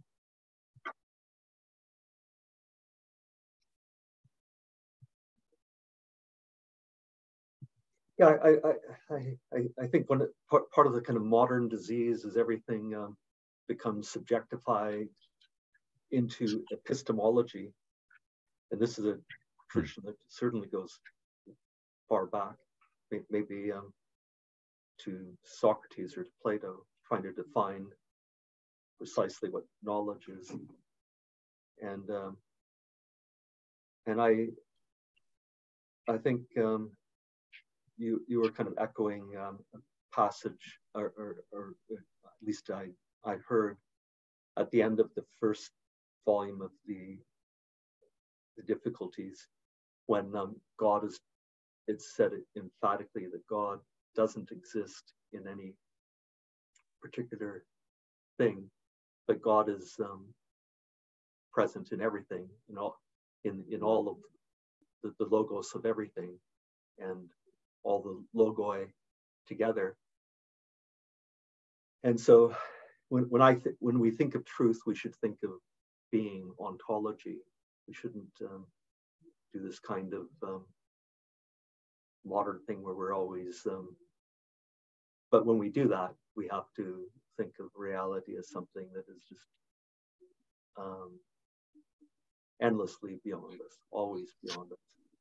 And so when we think of the creed as a series of propositions, it's not a series of propositions that closes reality. It begins to open us to the endlessness of reality. And all of the specific things that we're committed to, that we're asserting, they can't, as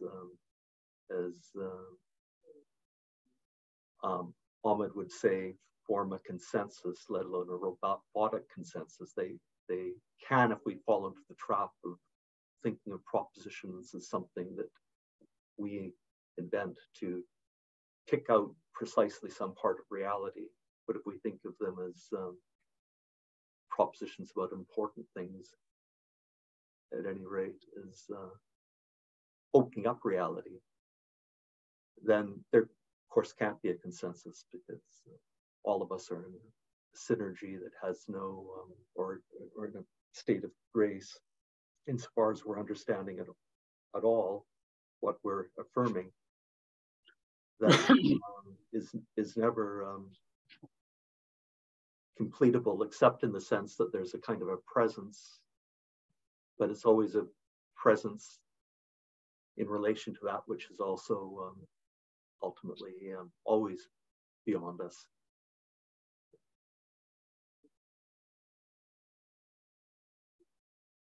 I have had a kind of, I don't know if it's an awful thought.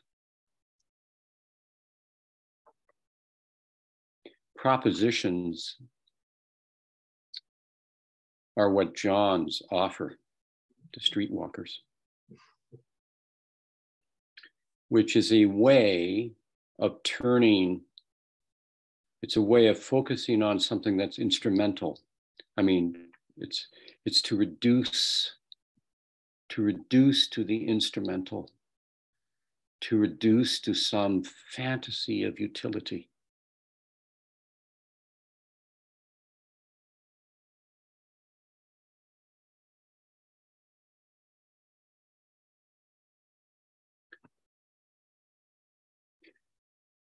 I mean, there's obviously tremendous significance in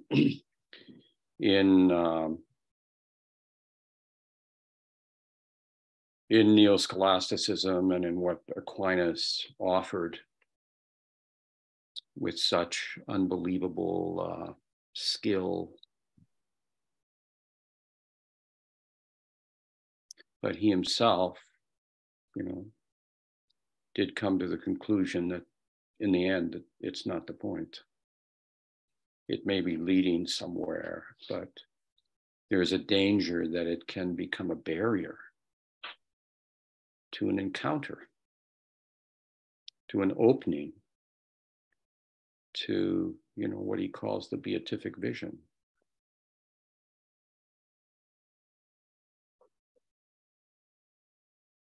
It can prevent you from hearing that you are being addressed and called by life itself and by those we are privileged to meet every day.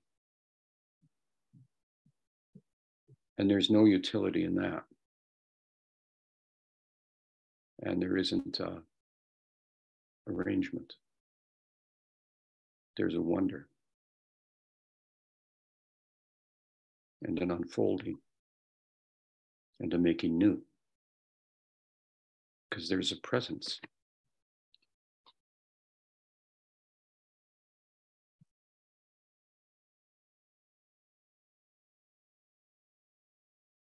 David, can I ask you something, just in light of what you just said?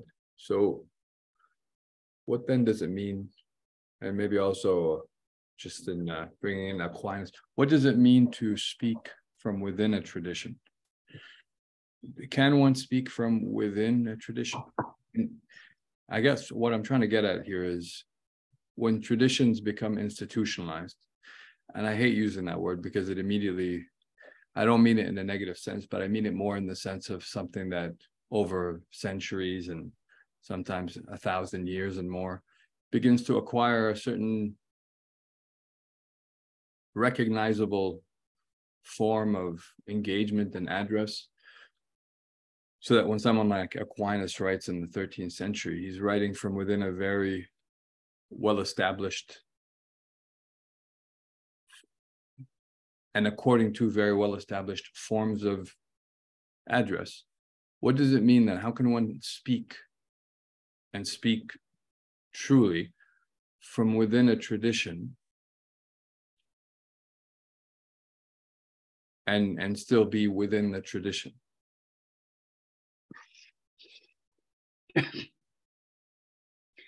Well, I mean, my sense is, and all of you may have a better sense of this than I do, but my sense is that the scholastic tradition of the Latin Church, I mean, it developed in such an extraordinary way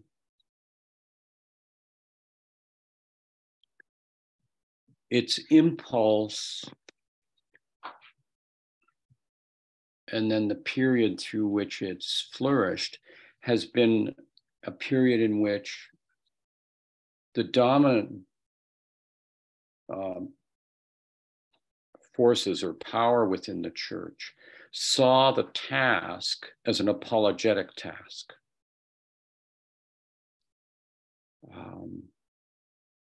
There was a need to argue, to make a case.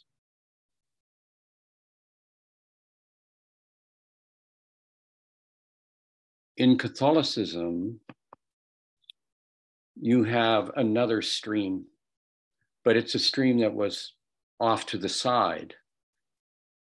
You know, maybe if you're living in a village, it wouldn't be off to the side because the monastery was up the hill.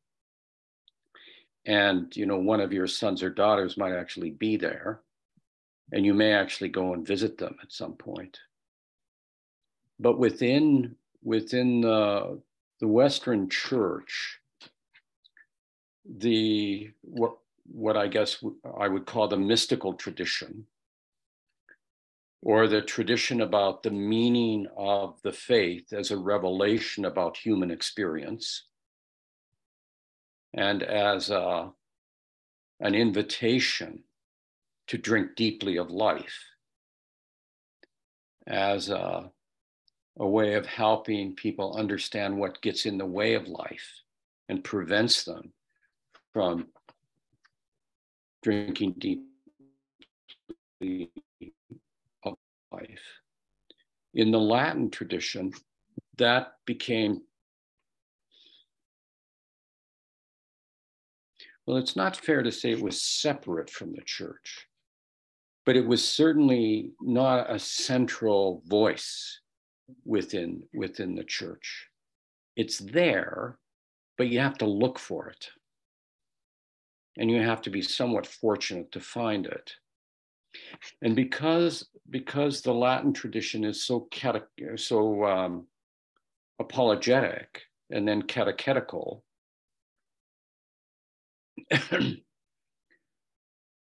it begins before Aquinas, but that's a kind of amazing manifestation of this. And then we get the Reformation, which just adds insult to injury, you know, and there's a desperate need to be apologetic, to make argument in the face of the falling apart of the empire and the falling apart of the coherence of the church. So that just exacerbates it. And then, of course, Protestantism picks it up, and you end up with neo-scholastic forms of Lutheranism and Calvinism as well.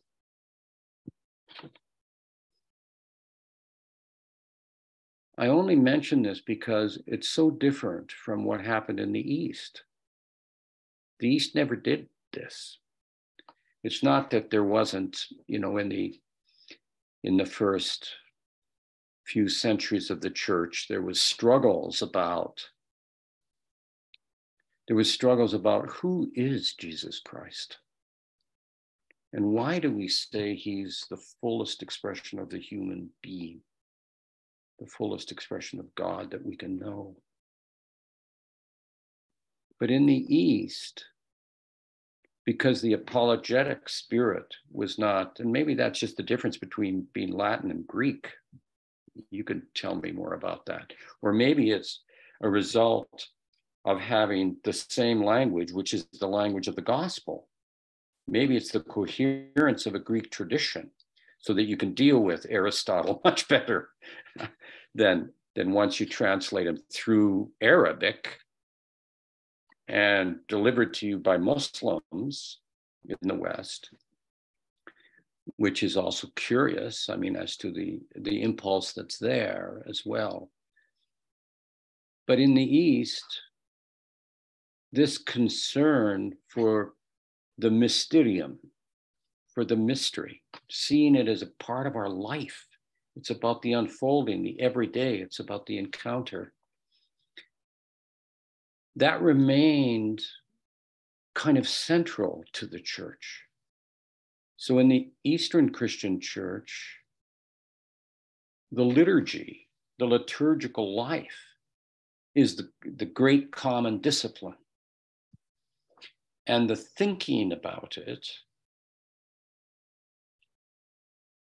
isn't apologetic. It's not first and foremost trying to make an argument. You know, we see that in Maximus. He's trying to unfold something, trying to invite us to look at the way in which both scripture, as well as the fathers and mothers of the church, what light are they shedding on what's getting in our way, on what's deceiving us in a way that we are no longer able to be joyous in our daily life. So one of the ways this was understood in the East was to see that the leadership of the church, the episcopacy, always had to come from monasteries.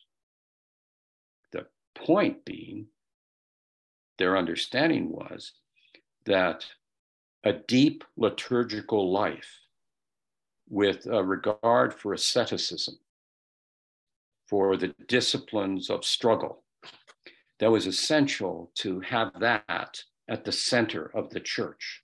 And my sense is that within the Latin tradition, again, it's not that that's not there, but it's not central. The bishops became princes.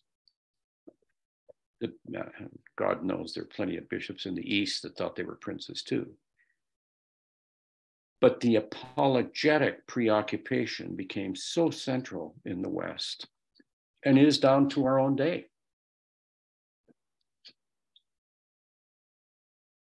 So I don't know that this was not done perfectly, obviously, in the Eastern Church either. And there are wonderful, fruitful things in the Western Church.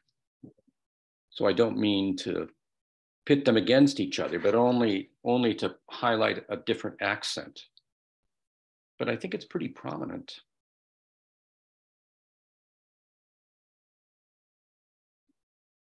So it really leads to a very different disposition.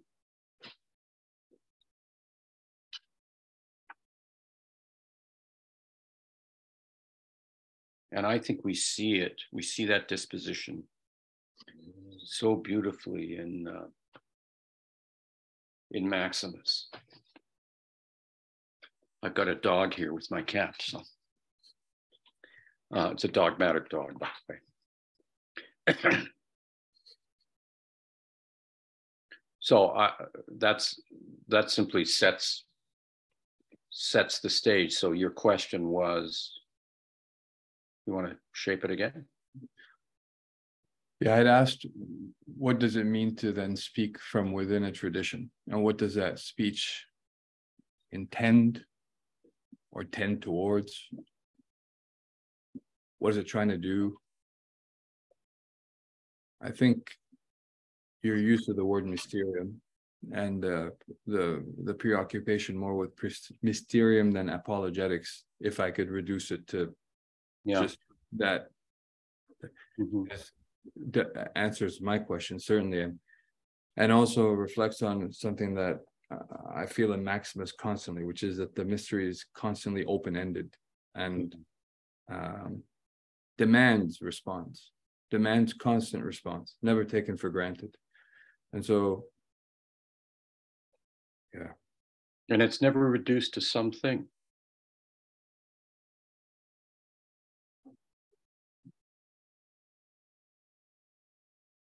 It was a lovely, lovely way that you characterized a proposition in sort of untoward terms, and the alternative expressions, like technical expressions that philosophers could use, would be something like statement or claim.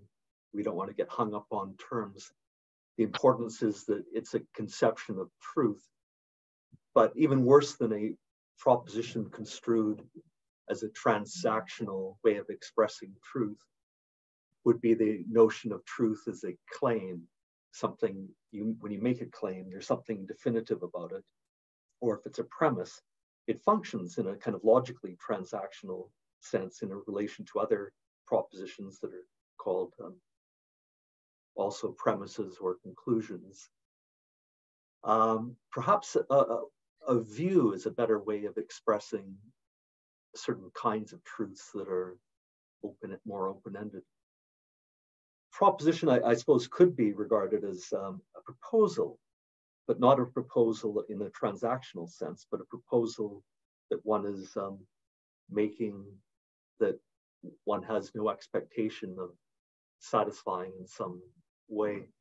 In any case, one thing we should want to preserve is the notion of truth, but then wean people off of the idea that when they're saying the creed, that the truths they're expressing are ones that they can immodestly contain. But at the same time, we want to have people feel assured of something rather than nothing. So truth is indispensable, and how its expressions of truth are indispensable if there's going to be a kind of dance between the cataphatic and the apophatic. I think that's sort of what I was kind of heretical thought. It's an idea of containing a reductive transactional way of construing the truth and relating the truth to that which is intrinsically good. And what is intrinsically good is always beyond us. It's a hard thought to grapple with, and Maximus is grappling with this thought. But there's we have a notion of reality, which is another way, saying that we have a notion of truth, and yet the reality that we try to express as reality is always done so inadequately. It's just well, I'm not sure that this is a response to that, but it is a couple thoughts I have. One is that, the great ecumenical councils weren't about God. They weren't trying to sort out who God was.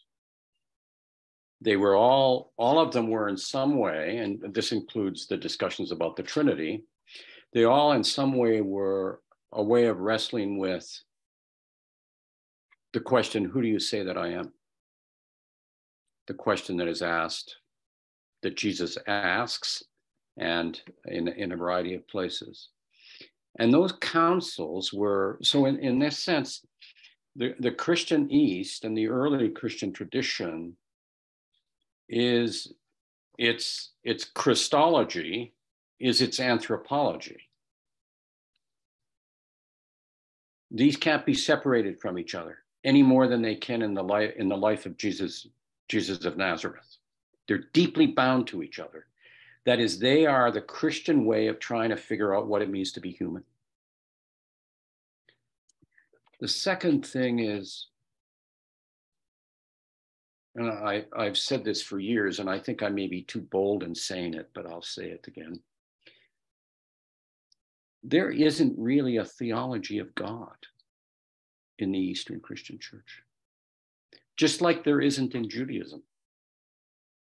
Judaism doesn't have a theology of God either.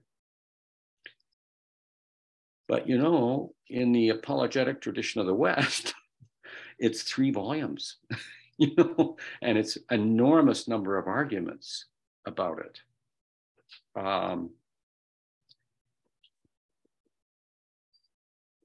But I think that the real key here, and we've wandered a long way from the text here, but I think the real key here is that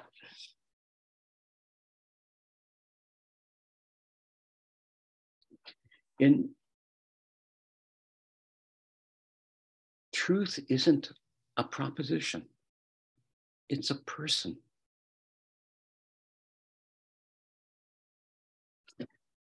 As a proposition, it's a simulacrum. And it's not that simulacrums aren't maybe useful. Maybe they are in certain circumstances. So I don't want to make that point, but only to point to what is so significant in at least in my sense, so significant in the way in which the tradition that Maximus stands in, and in some ways is such a amazing way of holding it all together. It is, the truth is a person. I am the way. I am the truth. I am the life. It is saying that whatever that means abstractly, whatever it means propositionally, is not what we're talking about. What we're talking about is what it means to be human as the image and likeness of God, and how that was revealed to us and restored to us in a person that walked the streets of Jerusalem, the valley of the Galilee, that experienced all that we experience, that was in his nature as you and I are, fully as you and I are. That's the truth. The truth is you are the image of God. So our propositions, or I like W.H. Auden's idea of the secondary world of our philosophical thinking about it. It's not that that's unimportant, but we have to remember what's at the heart here. And I think at the heart here is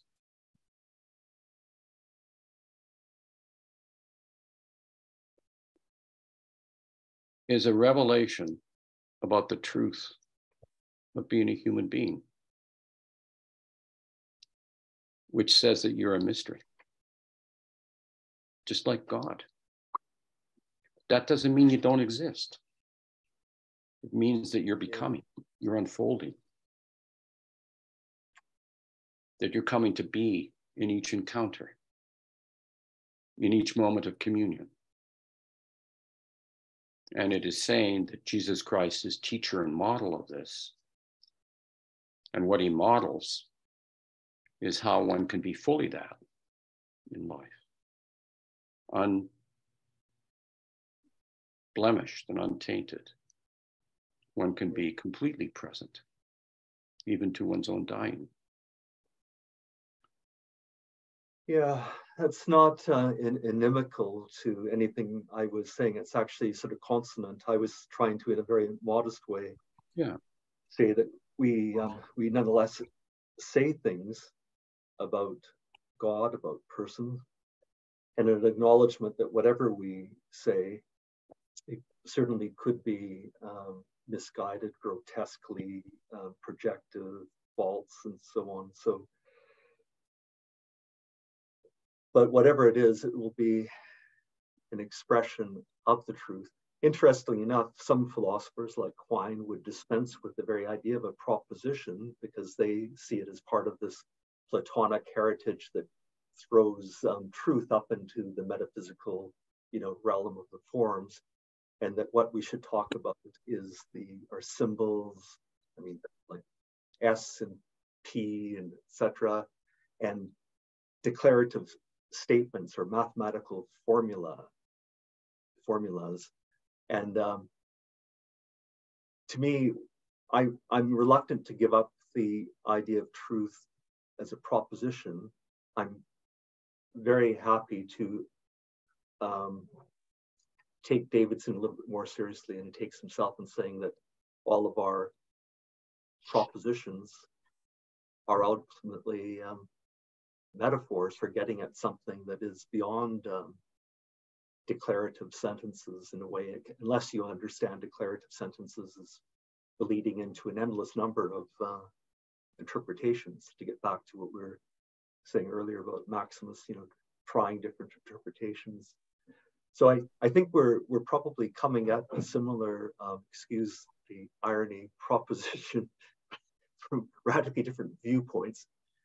And I think as long as we understand that the truth or the proposition, these are just synonymous terms, is ultimately beyond, ever beyond, is we can probably sort of find our way to a similar light that, of course, is what was that wonderful expression that Maximus had a hard time? It was one of the most difficult hermeneutic tasks he had when he was trying to make sense of Gregory, and he uses the ever-giving effusion of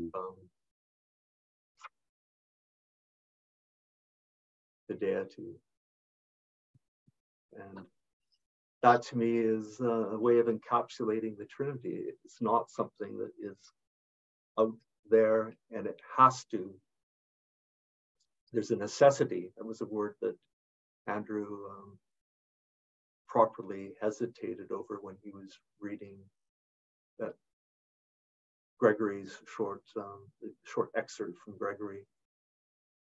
There's a necessity in the Trinity that there is this ever-giving effusion.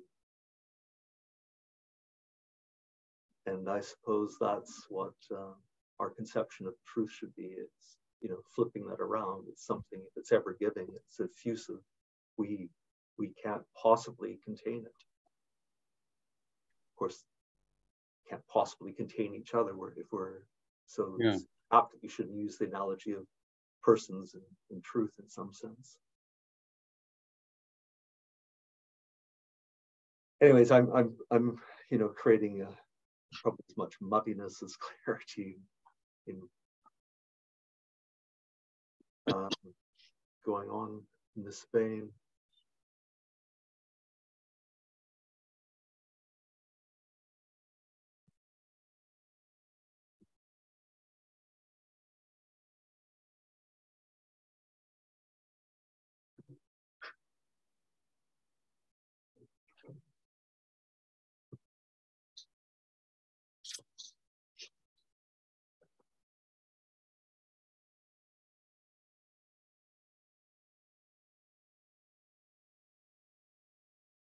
I just want to say that this is, Michael, I share I hear a note of, not frustration, but a note of struggle. And I share it completely with you. And sometimes at the end of our sessions here, I've told Andrew, I'm exhausted because what's opened up is a space where it's a struggle, and it's deeper, and it's harder, but it's also richer. And in that sense, it's also musical. It expands. Even the struggles expand. Even those things expand, and so everything's enriched. But I do share that note of struggle.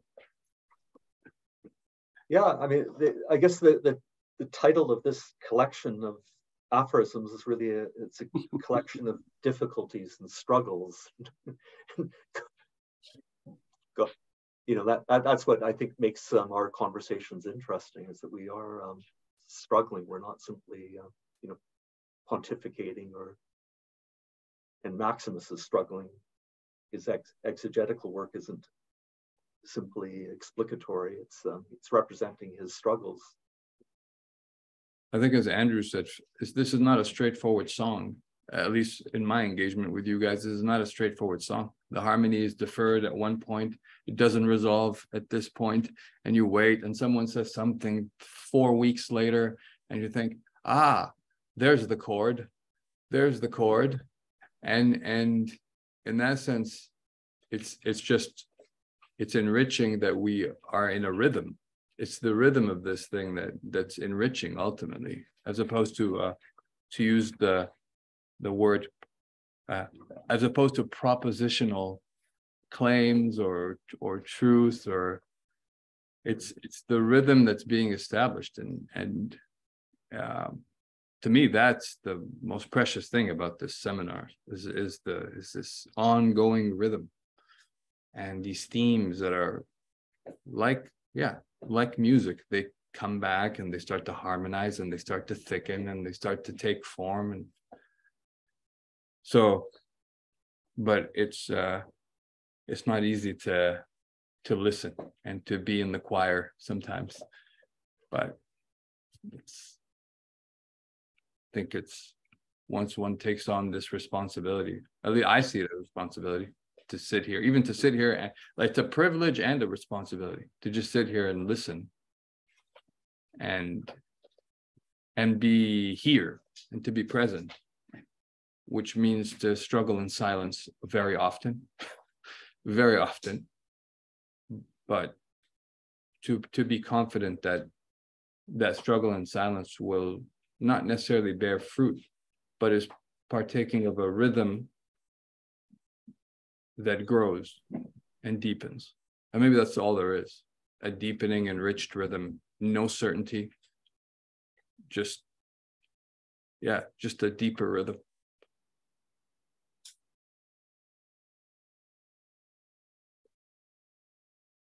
That's beautifully put, my friend. A musical note is a nice one to conclude on, too. Let's pause.